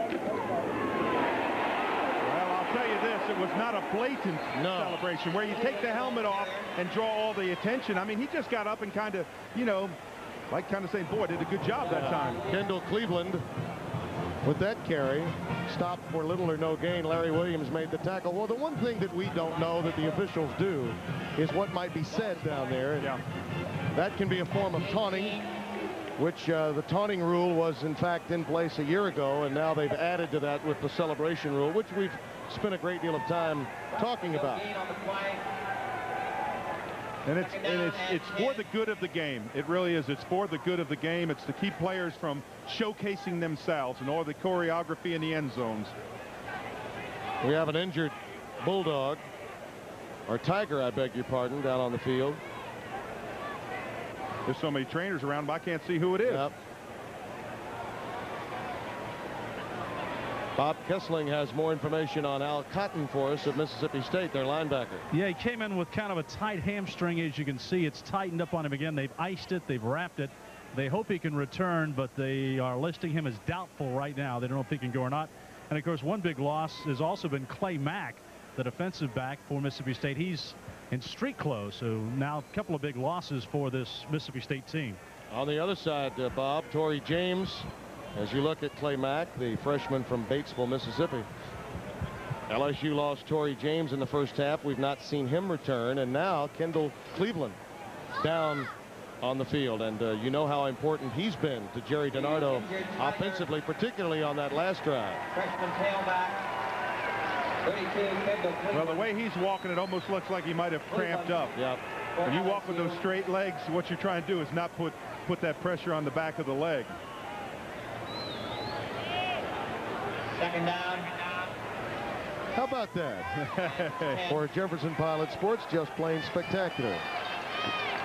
Those TV wannabes know how to write, right? Oh, I hear you. 2nd and 10. Falk is hammered.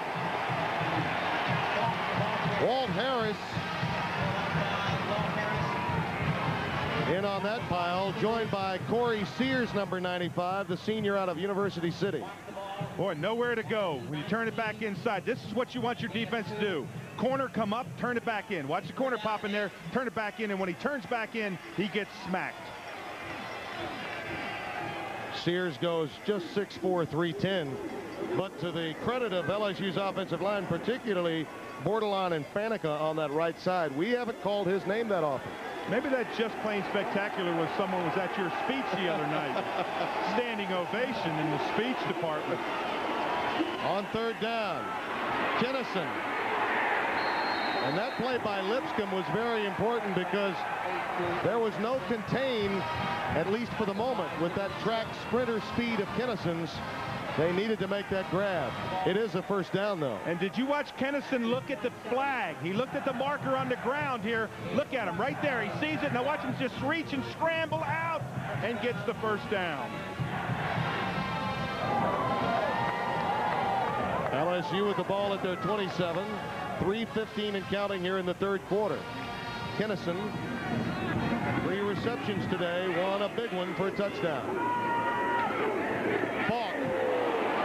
Kevin Falk. There he goes. Fumbles.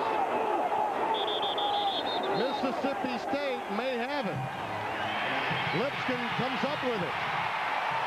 And Mississippi State does have it.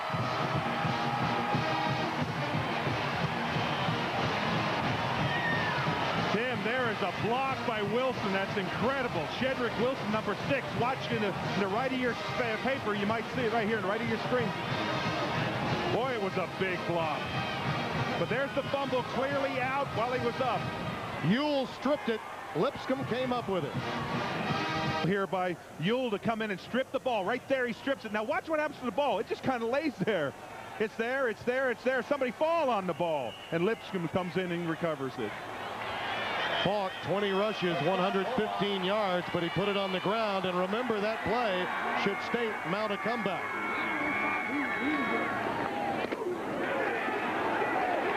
That's McFarland again, piercing through from that tackle spot to hammer Kiefer McGee.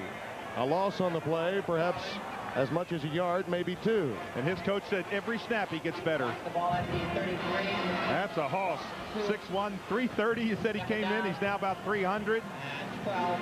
What we're finding out today is that Mississippi State minus Kendall Watkins, an outstanding draft pick of the Dallas Cowboys, unable to get the ground game going, and that puts added pressure on Tate in this series. McGee.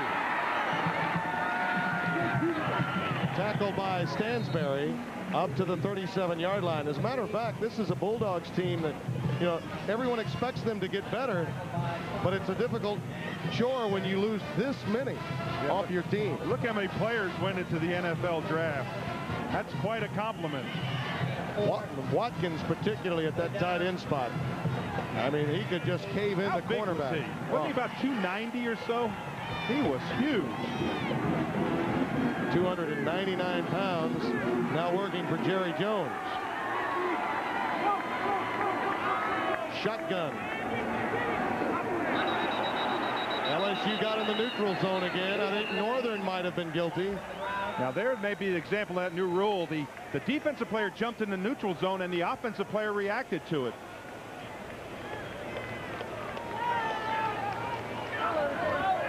We have the defensive lineman into the neutral zone, causing a reflex by the offense, 5 yards on the defense. And it was Gabe Northern. Offside. You know, he is an outside pass rusher, and in a 3rd and long, he really wanted to get a head start. Oh, yeah. Well, you know, you talked about the size of this team. It's quite a different size as far as the lines. They were huge last year. John Jennings and Robert Hicks in a twin tight end look. McGee. Kiefer McGee with markers down in the Mississippi State backfield to the 46-yard line of LSU. And that flag is thrown right along the line of scrimmage. They have got to look in at the football. They're lining up in the neutral zone. First down. That's 13 penalties against Jerry DiNardo's Tigers. Almost half of them have been neutral zone violations. Good vision here. Look, pick up that blocker and then scoot through the hole. Get that first down yardage. Protect the football. And that Jerry DiNardo's taken off that headset so many times. He's worn out his ears today to yell at his defensive lineman, stay onside. They made a lot of foolish penalties. Moles lining up with Twilly at the bottom of your screen. 1st and 10, Mississippi State. He's looking for Moles. Tate, who has 4.5 speed, inside the 40 to the 38-yard line. You know, the fans would love to see Derek carry the ball more, but in truth, that's not what this offensive scheme of Bruce Arians is all about. That's exactly right. It's interesting that that's the first time we've really seen him put the football down and find that little seam and pick up the yardage. Did a good job. You see, he checks that wristband, signaled in what play they want. They may go for it. 2nd down and about 2 yards. Why not take a chance and go to Moles? Time winding down here in the 3rd quarter.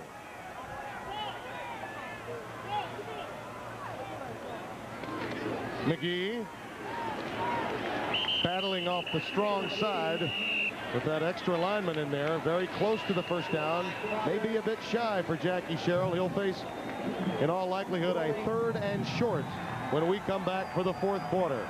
Starkville, Mississippi, by no less than Jerry Clower, a Mississippi State graduate, that the main girl in town isn't the game, it's the tailgating. And the RVs from LSU are, in fact, here today. Tate on 3rd and short, dumps it. 1st down to Nakia Greer. Oh, you wanted to pass on 2nd down. Instead, you get it on 3rd and short. Yeah, that's an interesting pass. I didn't know why they didn't go for it on 2nd down, but they bring him out of the backfield. He's one-on-one with those backers. He picks up positive yardage. Let's take a look at our lead through 3 quarters stats. Passing yards and total yards. The Tigers doing it more on the ground in a methodical fashion in the 2nd half. Yeah, they had to establish that running game. They only had 17 or 18 yards at half. Now they've got 75. McGee trying the left side. Anthony McFarland, the first to get there again. Number 94. Well, this is a huge series for Mississippi State. You've got to be able to drive that football. They've driven it. They've controlled it. On the ground, as you said, they've been very patient. They haven't tried to strike fast. It's typical Jackie Sherrill offense. You just got to come in and get a score. You got to get some points back. You're down 14. He knows it. You keep waiting for Moles, particularly with LSU secondary minus Torrey James.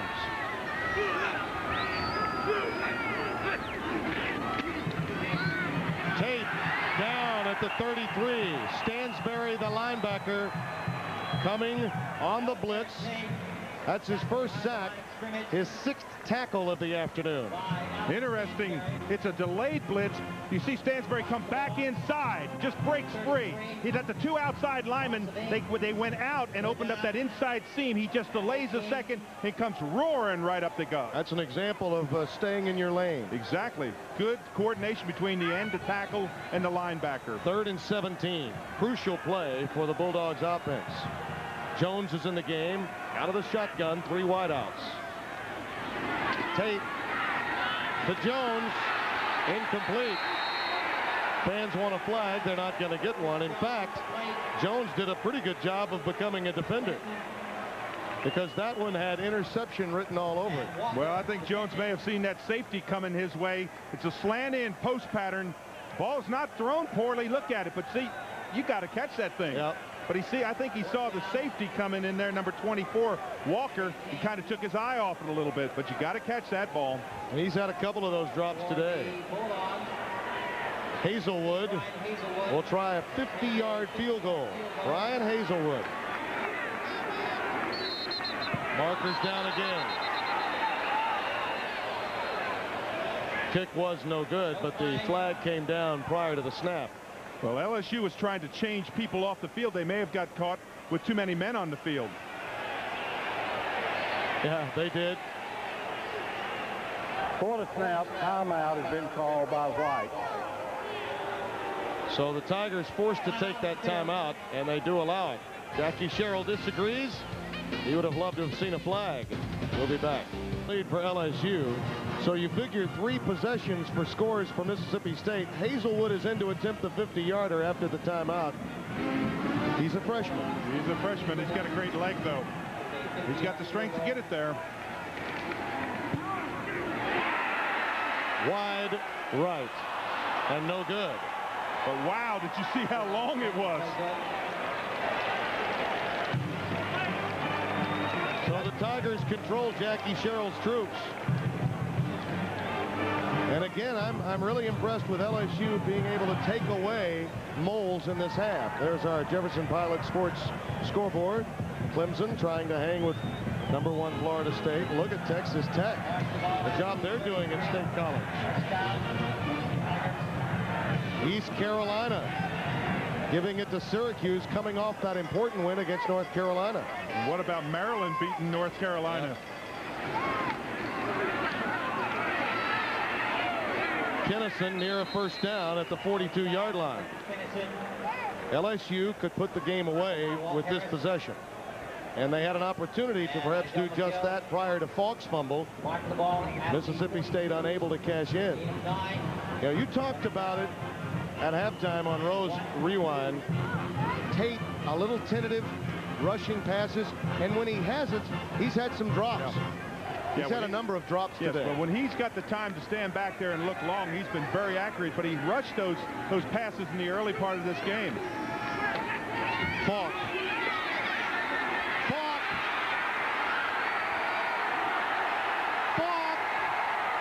Touchdown!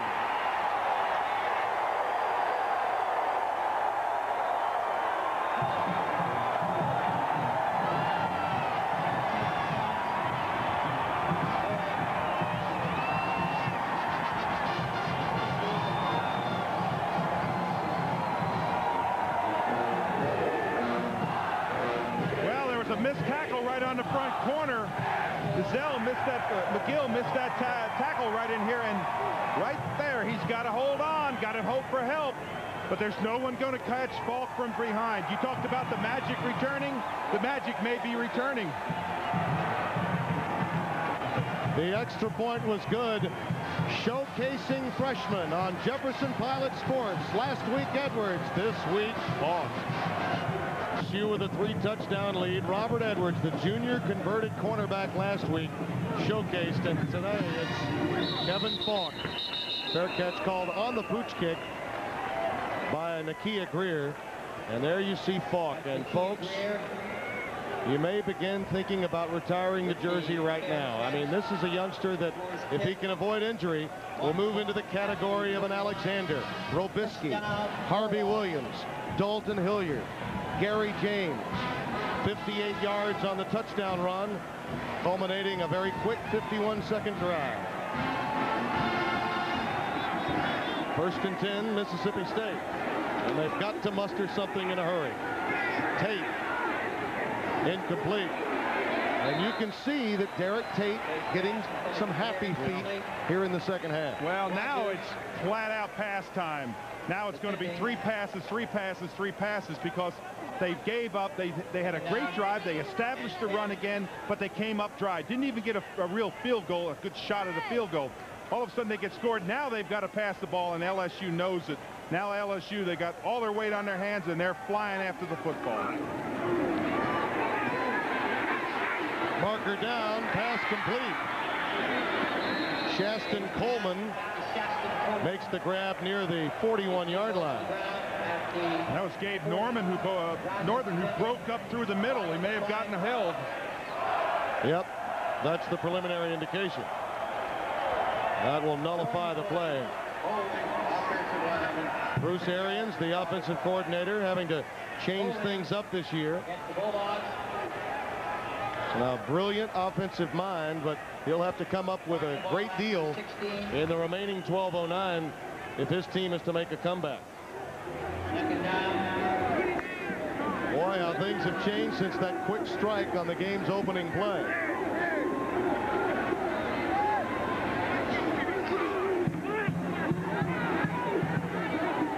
Incomplete. I think you have to give a lot of credit to these coaches, because that first strike was 80 yards. I mean, you're standing on your heels, and they never lost, LSU never lost their composure. The announcers for today's game are selected and compensated by Jefferson Pilot Sports. This broadcast is a copyright presentation.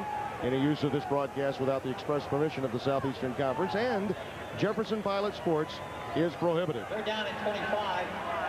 Eric Moles has been shut down by LSU's perimeter in the second half.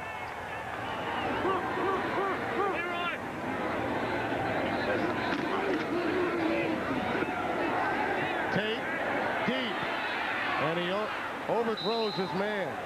Pass badly overthrown, intended for Michael Brown, and he had a step. Yeah, he had a good step, but Tate just, as you talked about, a little bit tentative there. He just does not have that feel in this second half. He's been 3 and out. You just can't do that. And when you drive the football the length of the field, you've got to get points.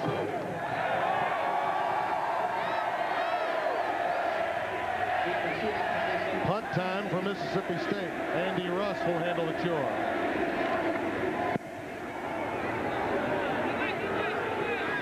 Fair catch called for, and an LSU bounce at the 49-yard line. Bob Kessling is down on the sidelines with someone who certainly has a personal stake in the outcome of this game. Not really on the sidelines, Tim. We got the best seat in the house. This is Hunter Howard. This is Jamie's brother. He hasn't moved from this spot all game. It's been a good game. Your brothers played well, haven't they? Yes, sir. An interesting story. Originally, Jamie, of course, went to high school in Lafayette, Louisiana. Then the family moved to Hattiesburg, Mississippi. So now you're a Mississippian, huh?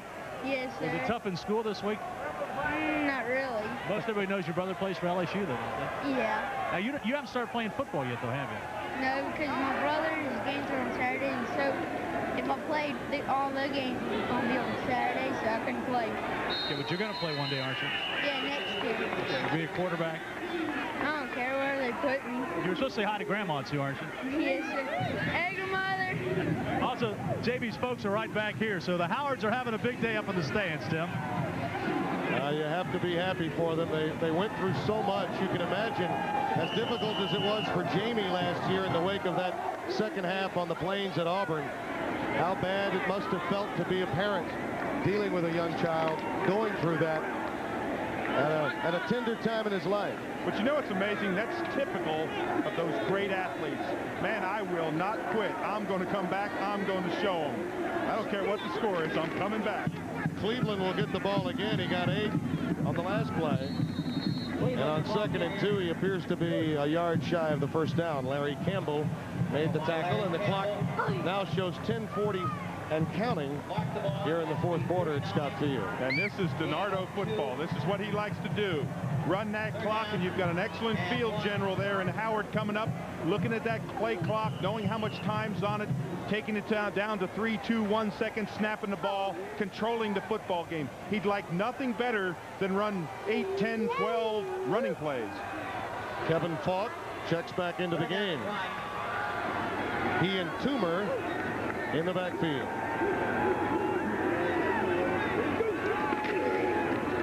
Falk should have the first down near the Mississippi State 37-yard line. By Corey Sears. You know, you look ahead to LSU's schedule. They've got Auburn at home, their home opener next week. We touched on how important the win for Georgia last week was, with Tennessee coming up next. After A&M, then on the road, you have to go home and play Auburn. That makes today's outcome, if it holds, very important. And the schedule is as difficult as any you'll find for an SEC team, particularly non-conference. Please call the MSU Police Department. Greg Elkins, Jude Freeland, MSU Police Department. Falk, stop behind the line. That's Walt Harris again, coming up to make the grab. The senior out of LaGrange, Georgia, consensus all-SEC cornerback, now the free safety. Loss of 4. Well, you know, you look at what Howard had last year in interceptions. 17 interceptions through 2 games, none. That's a real commitment, because last year he evidently forced that ball in. He tried to put through places where it shouldn't have been. This year he's more confident. He's got nothing to lose after last year. Let me tell you, that was a disaster for him. It was almost a nightmare. 2nd and 14. Quick hitch to Shedrick Wilson. Dropped immediately at the 36 by Bernard Ewell. Now this is a guy that obviously could opt for either sport once he's done in Tigerland. Tremendous pitcher, played at the A level in the Braves organization. And as I mentioned, his decision to stay at LSU and not play during the offseason some baseball did not make the Braves brass happy. Played in Macon in Class A ball in '94 and chose not to play, but you may be hearing from him again in a baseball uniform. 3rd and 8.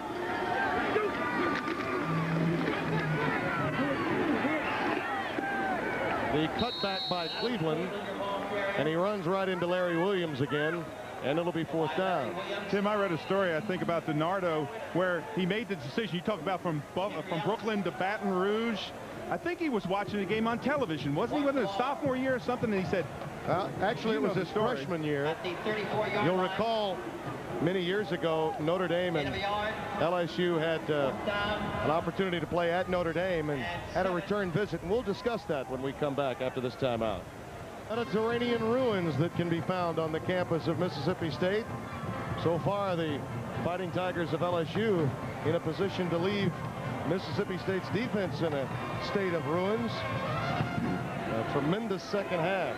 And they're going to try a field goal now of 52 yards. LaFleur, a knuckleball that goes through. Low trajectory, but effective. Boy, that thing barely cleared the line. When you kick from 50 yards or more, you have to have a low trajectory. That thing barely cleared the line. I thought it got tipped for a second. It'll officially be 51 yards. And boy, Andre LaFleur loves kicking at Scott Field, doesn't he? Oh, boy, does he ever. Watch this ball. It doesn't come up very high. He's got to get a lot of leg in it. And as that ball came across the line of scrimmage, I almost thought I heard a tip. But it's good. You know, you were talking about this program, and Joe Dean, for so long the spokesperson for SEC basketball, for many years working with John Ferguson, and there's the Commissioner Roy Kramer of the SEC. I think the rest of this league would love to see Joe Dean's football program get back to the glory days. It would only serve to help this league to have Saturday nights in Tiger Stadium special again. Again, Richie gets all of it. Eric Moles gets the touchback. Going back to that story of Jerry DiNardo, he knew about the magic. The last year that freshmen could not compete at the Division I level was 1971, which happened to be his freshman year.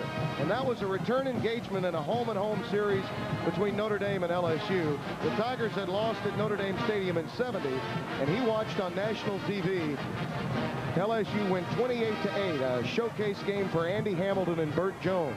And he said at that time he knew that LSU had a chance at having magic for a long time. 1st and 10, Mississippi State. Lofted to Robert Isaac, who is popped at the 27-yard line. Walker and Linton coming over. And Tim, it makes a lot more sense too to figure out how you get from Brooklyn to Baton Rouge. Hurry up offense, no huddle now. 7.5 minutes left. 34-10 Tigers. Isaac again quickly ushered out of bounds at the 37-yard line. Let's go back down to Bob Kessler. You mentioned the magic and changing things at LSU. Of course, the white jerseys now, Jerry DiNardo fought hard so that the LSU Tigers will be able to wear the white jerseys at home. In fact, he got the NCAA rule changed because of that. Also, there's a rumor floating about that the LSU Tigers one of these days might show up in purple pants and white jerseys. Coach DiNardo would neither confirm nor deny that rumor, but it might happen. Oh, that'll get the alumni talking in the Bayou State. That's a tip pass, incomplete. Robert Desautels, the middle linebacker, got his big mid up there, number 46 in white, to tip it. You know, another interesting change is the flag. That's the Louisiana flag on the back of the helmet. Actually, a seal and the flag, the Pelican State, worn proudly by this school that truly is the state university.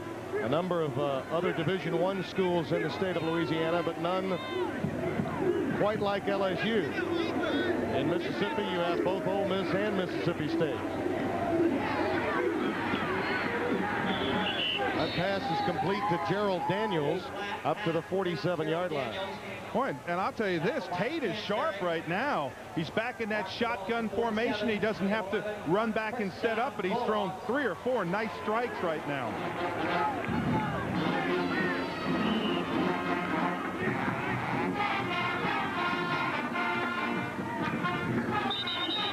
Markers down. Brad Ainsworth, the left guard, appeared to have some premature movement, the junior out of Laurel, Mississippi. Now there's one trouble with that quick huddle. No huddle, I should say, and that is the snap count always has to be exactly the same. Left guard moving. Illegal procedure against the You don't get the chance to change the snap count, so your big linemen have got to listen carefully. First down. Jackie Sherrill constantly taking notes. His game preparation and his organizational skills looked up to by many, particularly in big game situations. But he's had difficulty solving LSU throughout his career. That pass complete to Moles, and now a marker down right in front of Jerry DiNardo, and it will be a face mask. Those kinds of mental errors, I'm sure Jerry DiNardo will take home, even with a victory. Yeah, he'll be happy if he gets to go home with a victory, but I promise you on Monday they will certainly talk about all the penalties. They have had a rash of penalties. Personal foul, twisting the face mask, defensive team, 15 yards, automatic first down. This is the flagrant one where they twisted. You notice how he put the emphasis on twisted the face mask. It's not just a hand across the face mask. They used the face mask to bring him down. See if we can see it on the tail end right there. See the face mask? Oh, boy, he did use it to pull him down. And he really didn't get him down. If you're going to get the mask, get him down. Tate over the middle to Isaac. About 3 yards shy of the first down. Pat Rogers made the tackle, the right side linebacker for LSU. Clock continuing to run. I'm really impressed. 23-yard line. I'm really impressed with Tate's leadership in the shotgun. No huddle, calling the play out now, calling the snap count, and he's really led him down the field well. Tate airmails one. Northern was putting the pressure on, and Derrick just decided to unload. Chris Jones was the closest receiver to it. 3rd down and 4 coming up. Getting a lot of pressure from that right side because this is Gabe Northern time. You know, they just take off. We talked about the pressure on the quarterback. Northern and Gilliard coming from the outside. That's tough pressure. That's when you got to step up in the pocket and believe that your offensive tackles are going to take them wide. Kiefer McGee back into the game out of the shotgun.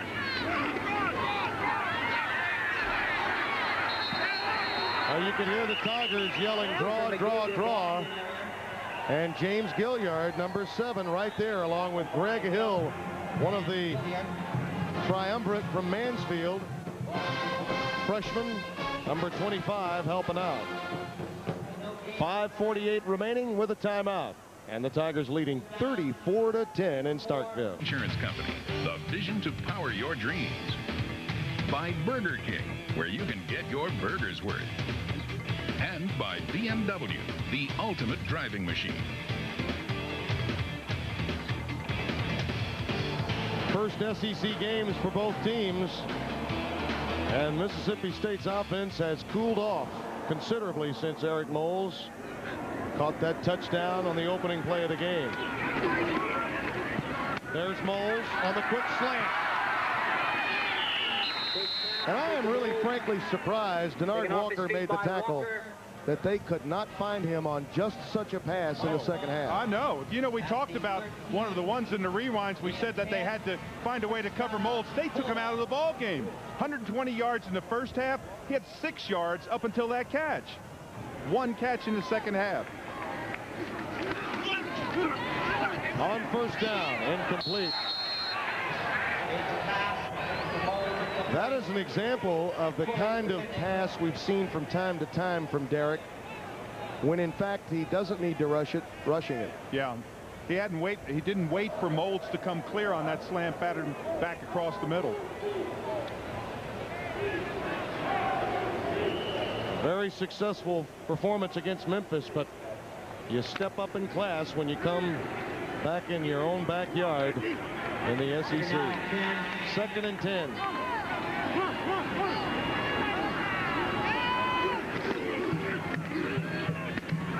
Dump pattern dropped, and he's had a number of those. You know, it's easy to be critical of the quarterback, but how many drops? That one by Daniels. Jones has had his fair share as well. And you know the tough thing for a quarterback, he's got to walk back in that huddle. He's just had a pass dropped, and he can't say anything to him. He just says, okay, let's go, guys. You got to keep your cool at all times. When you're on top of the mountain, you got to keep it under control. When you're in the bottom of the valley, you got to keep it elevated. 17 of 34. I mean, it looks good in the box score, but on the scoreboard, he's down by 24. On 3rd and 10, Moles. That quick look in, good for 5 yards, but it's 4th down, and they're in 4-down territory. Down by 24. A young, unhappy camper at this point. There'll be better days. Timeout taken. Yeah, you have to take a timeout on that 4th down and about 5 yards to go. You got to burn one of those timeouts. 5 minutes and 9 seconds remaining. Now, Jerry DiNardo, I think, has done a tremendous job in the maturation process as a head coach. There were a few media types in Nashville that had difficulty with DiNardo, and he also had his fair share of problems in dealing with them. And that's an area of the head coaching role that he has really worked on in coming over to Baton Rouge. Our players of the game, sponsored by Miller Lite. Kevin Falk, 171 yards, 2 touchdowns. Very similar to the day Robert Edwards had, the junior of Georgia. And Mississippi State also represented as part of our Players of the Game Award Scholarship Program. Jefferson Pilot Sports will donate $2,000 to the SEC to be distributed among its member institutions. Eric Moles representing Mississippi State.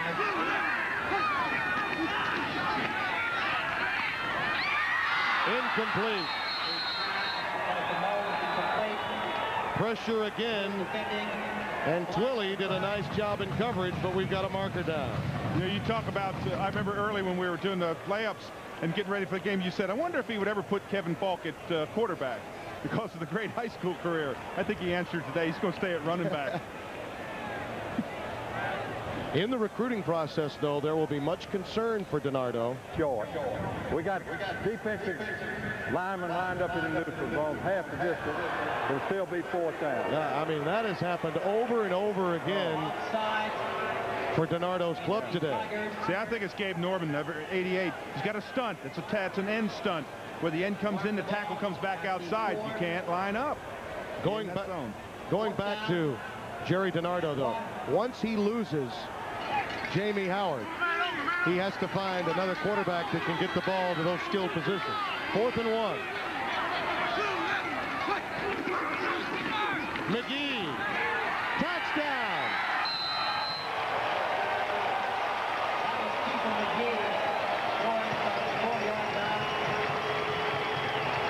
34-16 with just under 5 minutes to play.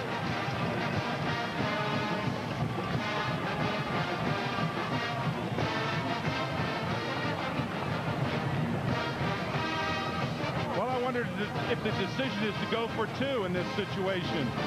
You go for 2, that would give you 18 points. Then you're, what, 16 down. 2 more 8s. That's right. It would make it a 2-possession game if you're able to get the 2-point conversions. Mississippi State will attempt a 2-point conversion. I formation behind Tate.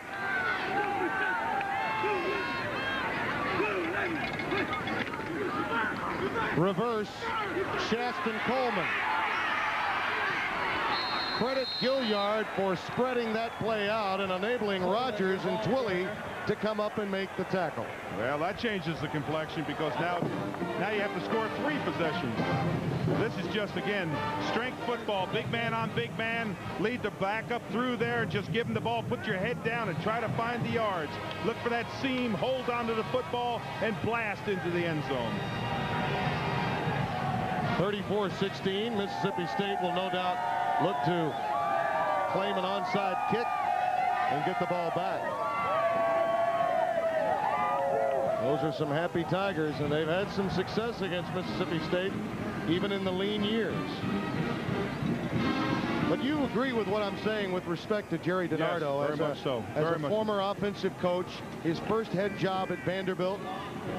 And I think that's a strong concern for him and his future, dealing with what it takes to be a Division I head coach. Well, I think it was really interesting yesterday in the talk with him, how he opened up to you. He was much more open yesterday with the media than what he has been in the past. Mississippi State's schedule you saw there, and it doesn't get any easier for them. All 3 of their really big opponents on that schedule are on the road for Jackie Sherrill. Now watch this onside kick. Bounce it and get the high bounce, but they catch it before it. Eric Smith, a part of the Good Hands crew, bringing it in for LSU, and they'll take over at Mississippi State's 46-yard line. His knee goes to the ground at the 40. First down. Tigers. Expectation levels. Anytime you're ahead of schedule, and Sherrill is, in his first 4 seasons, 3 trips to bowl games. He's dealing with those today. Melvin Hill is coming at quarterback, replacing Jamie Howard, the sophomore out of Mansfield.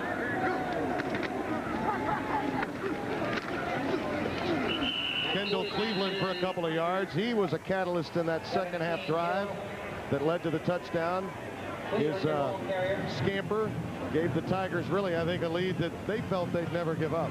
You know, one of the things that was amazing to me in our workups is all the success Jackie Sherrill has had here. We talked about his 15-15-1 in the last 31 games. But against LSU, as down as LSU's records have been, they've always given him trouble. And he had great teams at Texas A&M. In the mid-'80s that won Southwest Conference titles, and he couldn't knock off the Tigers. Melvin Hill, of course, the brother of both Chris Hill and the freshman safety Greg Hill. Handing off to Cleveland again, and Kendall is knocked down by Henry Ellis. Number 45, the linebacker. Well, I don't think you're going to see Melvin Hill's arm. I think it's just going to be run, run, run, run, run. Now, I'm sure on the sideline they told him, said, look up at that game clock. Take as much time as you can off of it. Let it tick on down. 3rd down and 4. You can't overlook the job done by the tight ends by committee today. Savoie, Chris Hill particularly, and Champagne. Yeah, Champagne, a starting, a backup offensive tackle, comes in with number 86 on him today. Cleveland gets down before he reaches the out-of-bounds marker, and the clock continues to run, and it will be 4th down coming up. Tackled by Fingers. That's one tough fella right there. Got shook up a little bit early, came back in. He's one of those freshmen.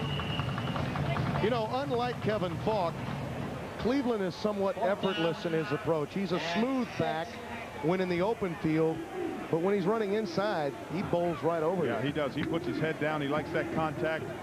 And I'll tell you another thing, too. He controls the football well with the arms. When he sees he's going to be in trouble inside, wraps that football up.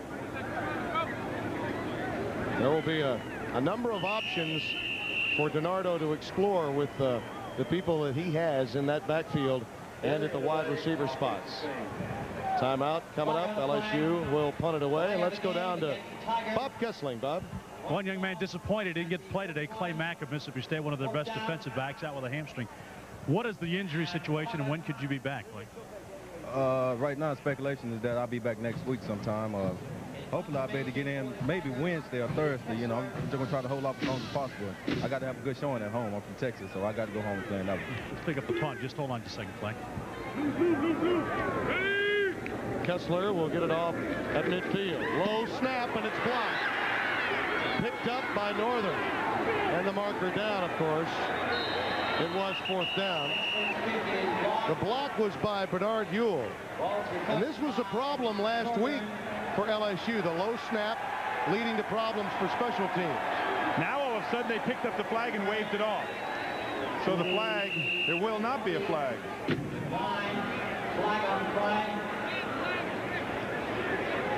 I think they were marking the spot where Northern had picked it up. See, did the ball go past the line of scrimmage? It did.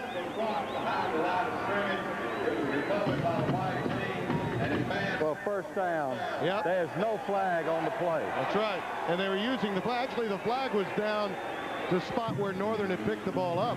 And it did go beyond the line of scrimmage. So it is a 1st down. They picked it up and they're allowed to advance it.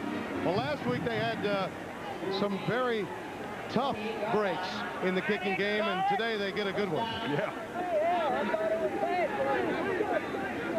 New running back in the game for LSU, Derek Beavers at the tailback, sophomore from Carencro, Louisiana. He's joined by Robert Toomer.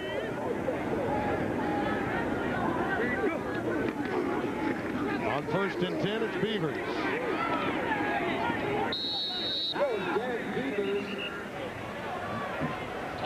Let's go back down to Bob, who was chatting with Clay Mack prior to the situation we had on that punt. Bob? Yeah, Clay, I know this is a very disappointing game for the Mississippi State team. How do you regroup and look ahead now? Well, basically, come Monday, we just going to have to find a character of our team. Right now, I'm quite sure everyone's disappointed as well as myself. We're just going to have to come back and regroup. You know, the SEC is a tough conference, but hey, you know, we got to control our own destiny. We just got to bounce back from this. You guys are all banged up, too, you included. Yeah. You know, that's something that we're constantly fighting. But, hey, you know, if we want to compete in the SEC, you know, we got to overcome things like that. Get healthy and get back in the next one. Okay, appreciate it. Clay Mack of the Mississippi State Bulldogs. Our thanks to Clay for stopping by. Beavers carries again, and Conley Harris makes the stop. The freshman inside linebacker in for Dwayne Curry. A lot of people getting some playing time now. You see Champagne's changed back to number 70. I want to play offensive tackle now, Coach. He's a junior transfer out of Covington, Louisiana. We're down at 3. There's Falk and a very happy Jamie Howard. All smiles on the LSU sidelines.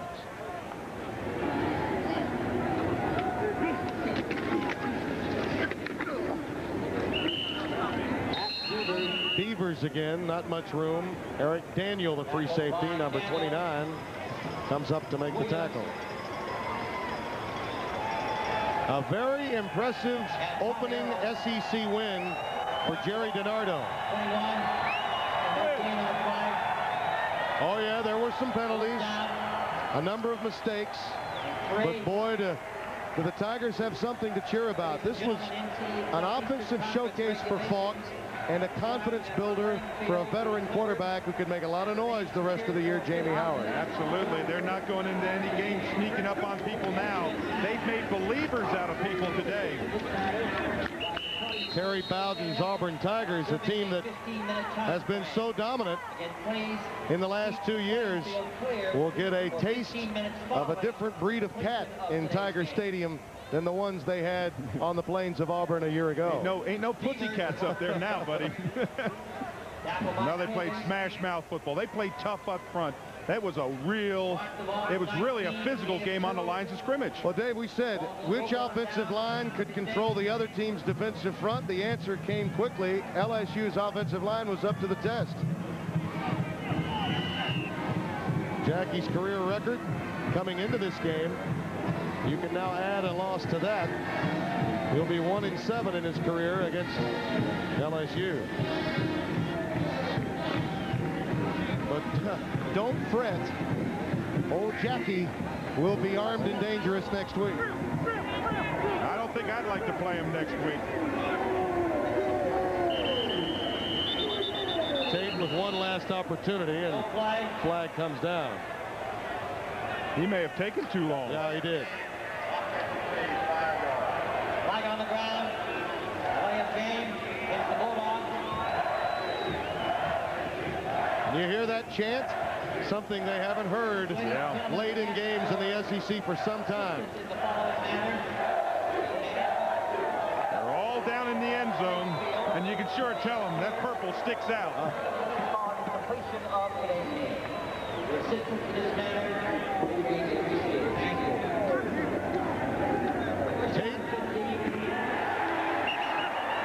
That pretty much sums it up. Gilliard and Northern rushing from the outside, more successful than State rushing from the inside. Boy, several plays come to mind. You think about that penalty when they had that penalty down there, they were going to punt. The face mask penalty was another big one. They kept drives alive, and LSU capitalized on those drives and went down and scored. Those were huge plays against Mississippi State.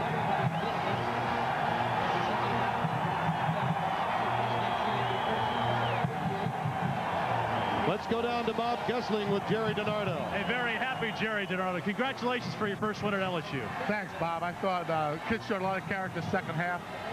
Obviously, we got some things to work on. I felt a week ago we could have a good team, and I feel the same way now. Your defense was dominating after that first play. Yeah, until the end, we didn't give up a touchdown other than that first play. So we got a lot of work to do, but it's a lot more fun working on the things you have to work on after a win than a loss. How important is it to have Jamie Howard and his leadership and experience with you? Oh, it's been immeasurable. I think he's been terrific. I think the job that Morris Watts has done with Jamie's been great, and I think Jamie's been terrific. And your running backs. They're getting there. We got under the ball. Thanks, Jerry DiNardo. A very happy Coach Jerry DiNardo. And one of the guys we talked about, Kevin Falk, who had a terrific day, 171 yards on the ground. Kevin, congratulations on the win. Thank you. Talk about your offensive line. I guess any good running back wants to talk about them a little bit. Well, offensive line brought great today, you know. We went over in practice and stuff. What we really wanted to do was come out and score our first drive, and that's what we did. I'm curious, after that first long touchdown by Molds, what did you guys talk about on the sideline? Told ourselves not to get down, you know. Had to keep ourselves up because that was just the first play of the game. We had 4 more quarters. What about the adjustment to college football? Has it been a tough one for you? Nah, it's never really been that tough, you know. Just had to been following my blocks and that's about it. You just want to play football, don't you? Yes, sir. Congratulations today, Kevin. Kevin Falk, a big day for the LSU Tigers in this victory. You know, it was said, Bob, by no less than Jerry DiNardo, that he may have as much talent at the skilled positions that he's ever had since his 1990 national championship team at Colorado. That's how confident, Dave, he is in the ensemble of talent that he has.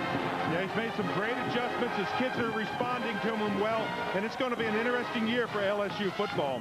Tigers win it 34-16 in Starkville, and we'll be back after this word from your local SEC station.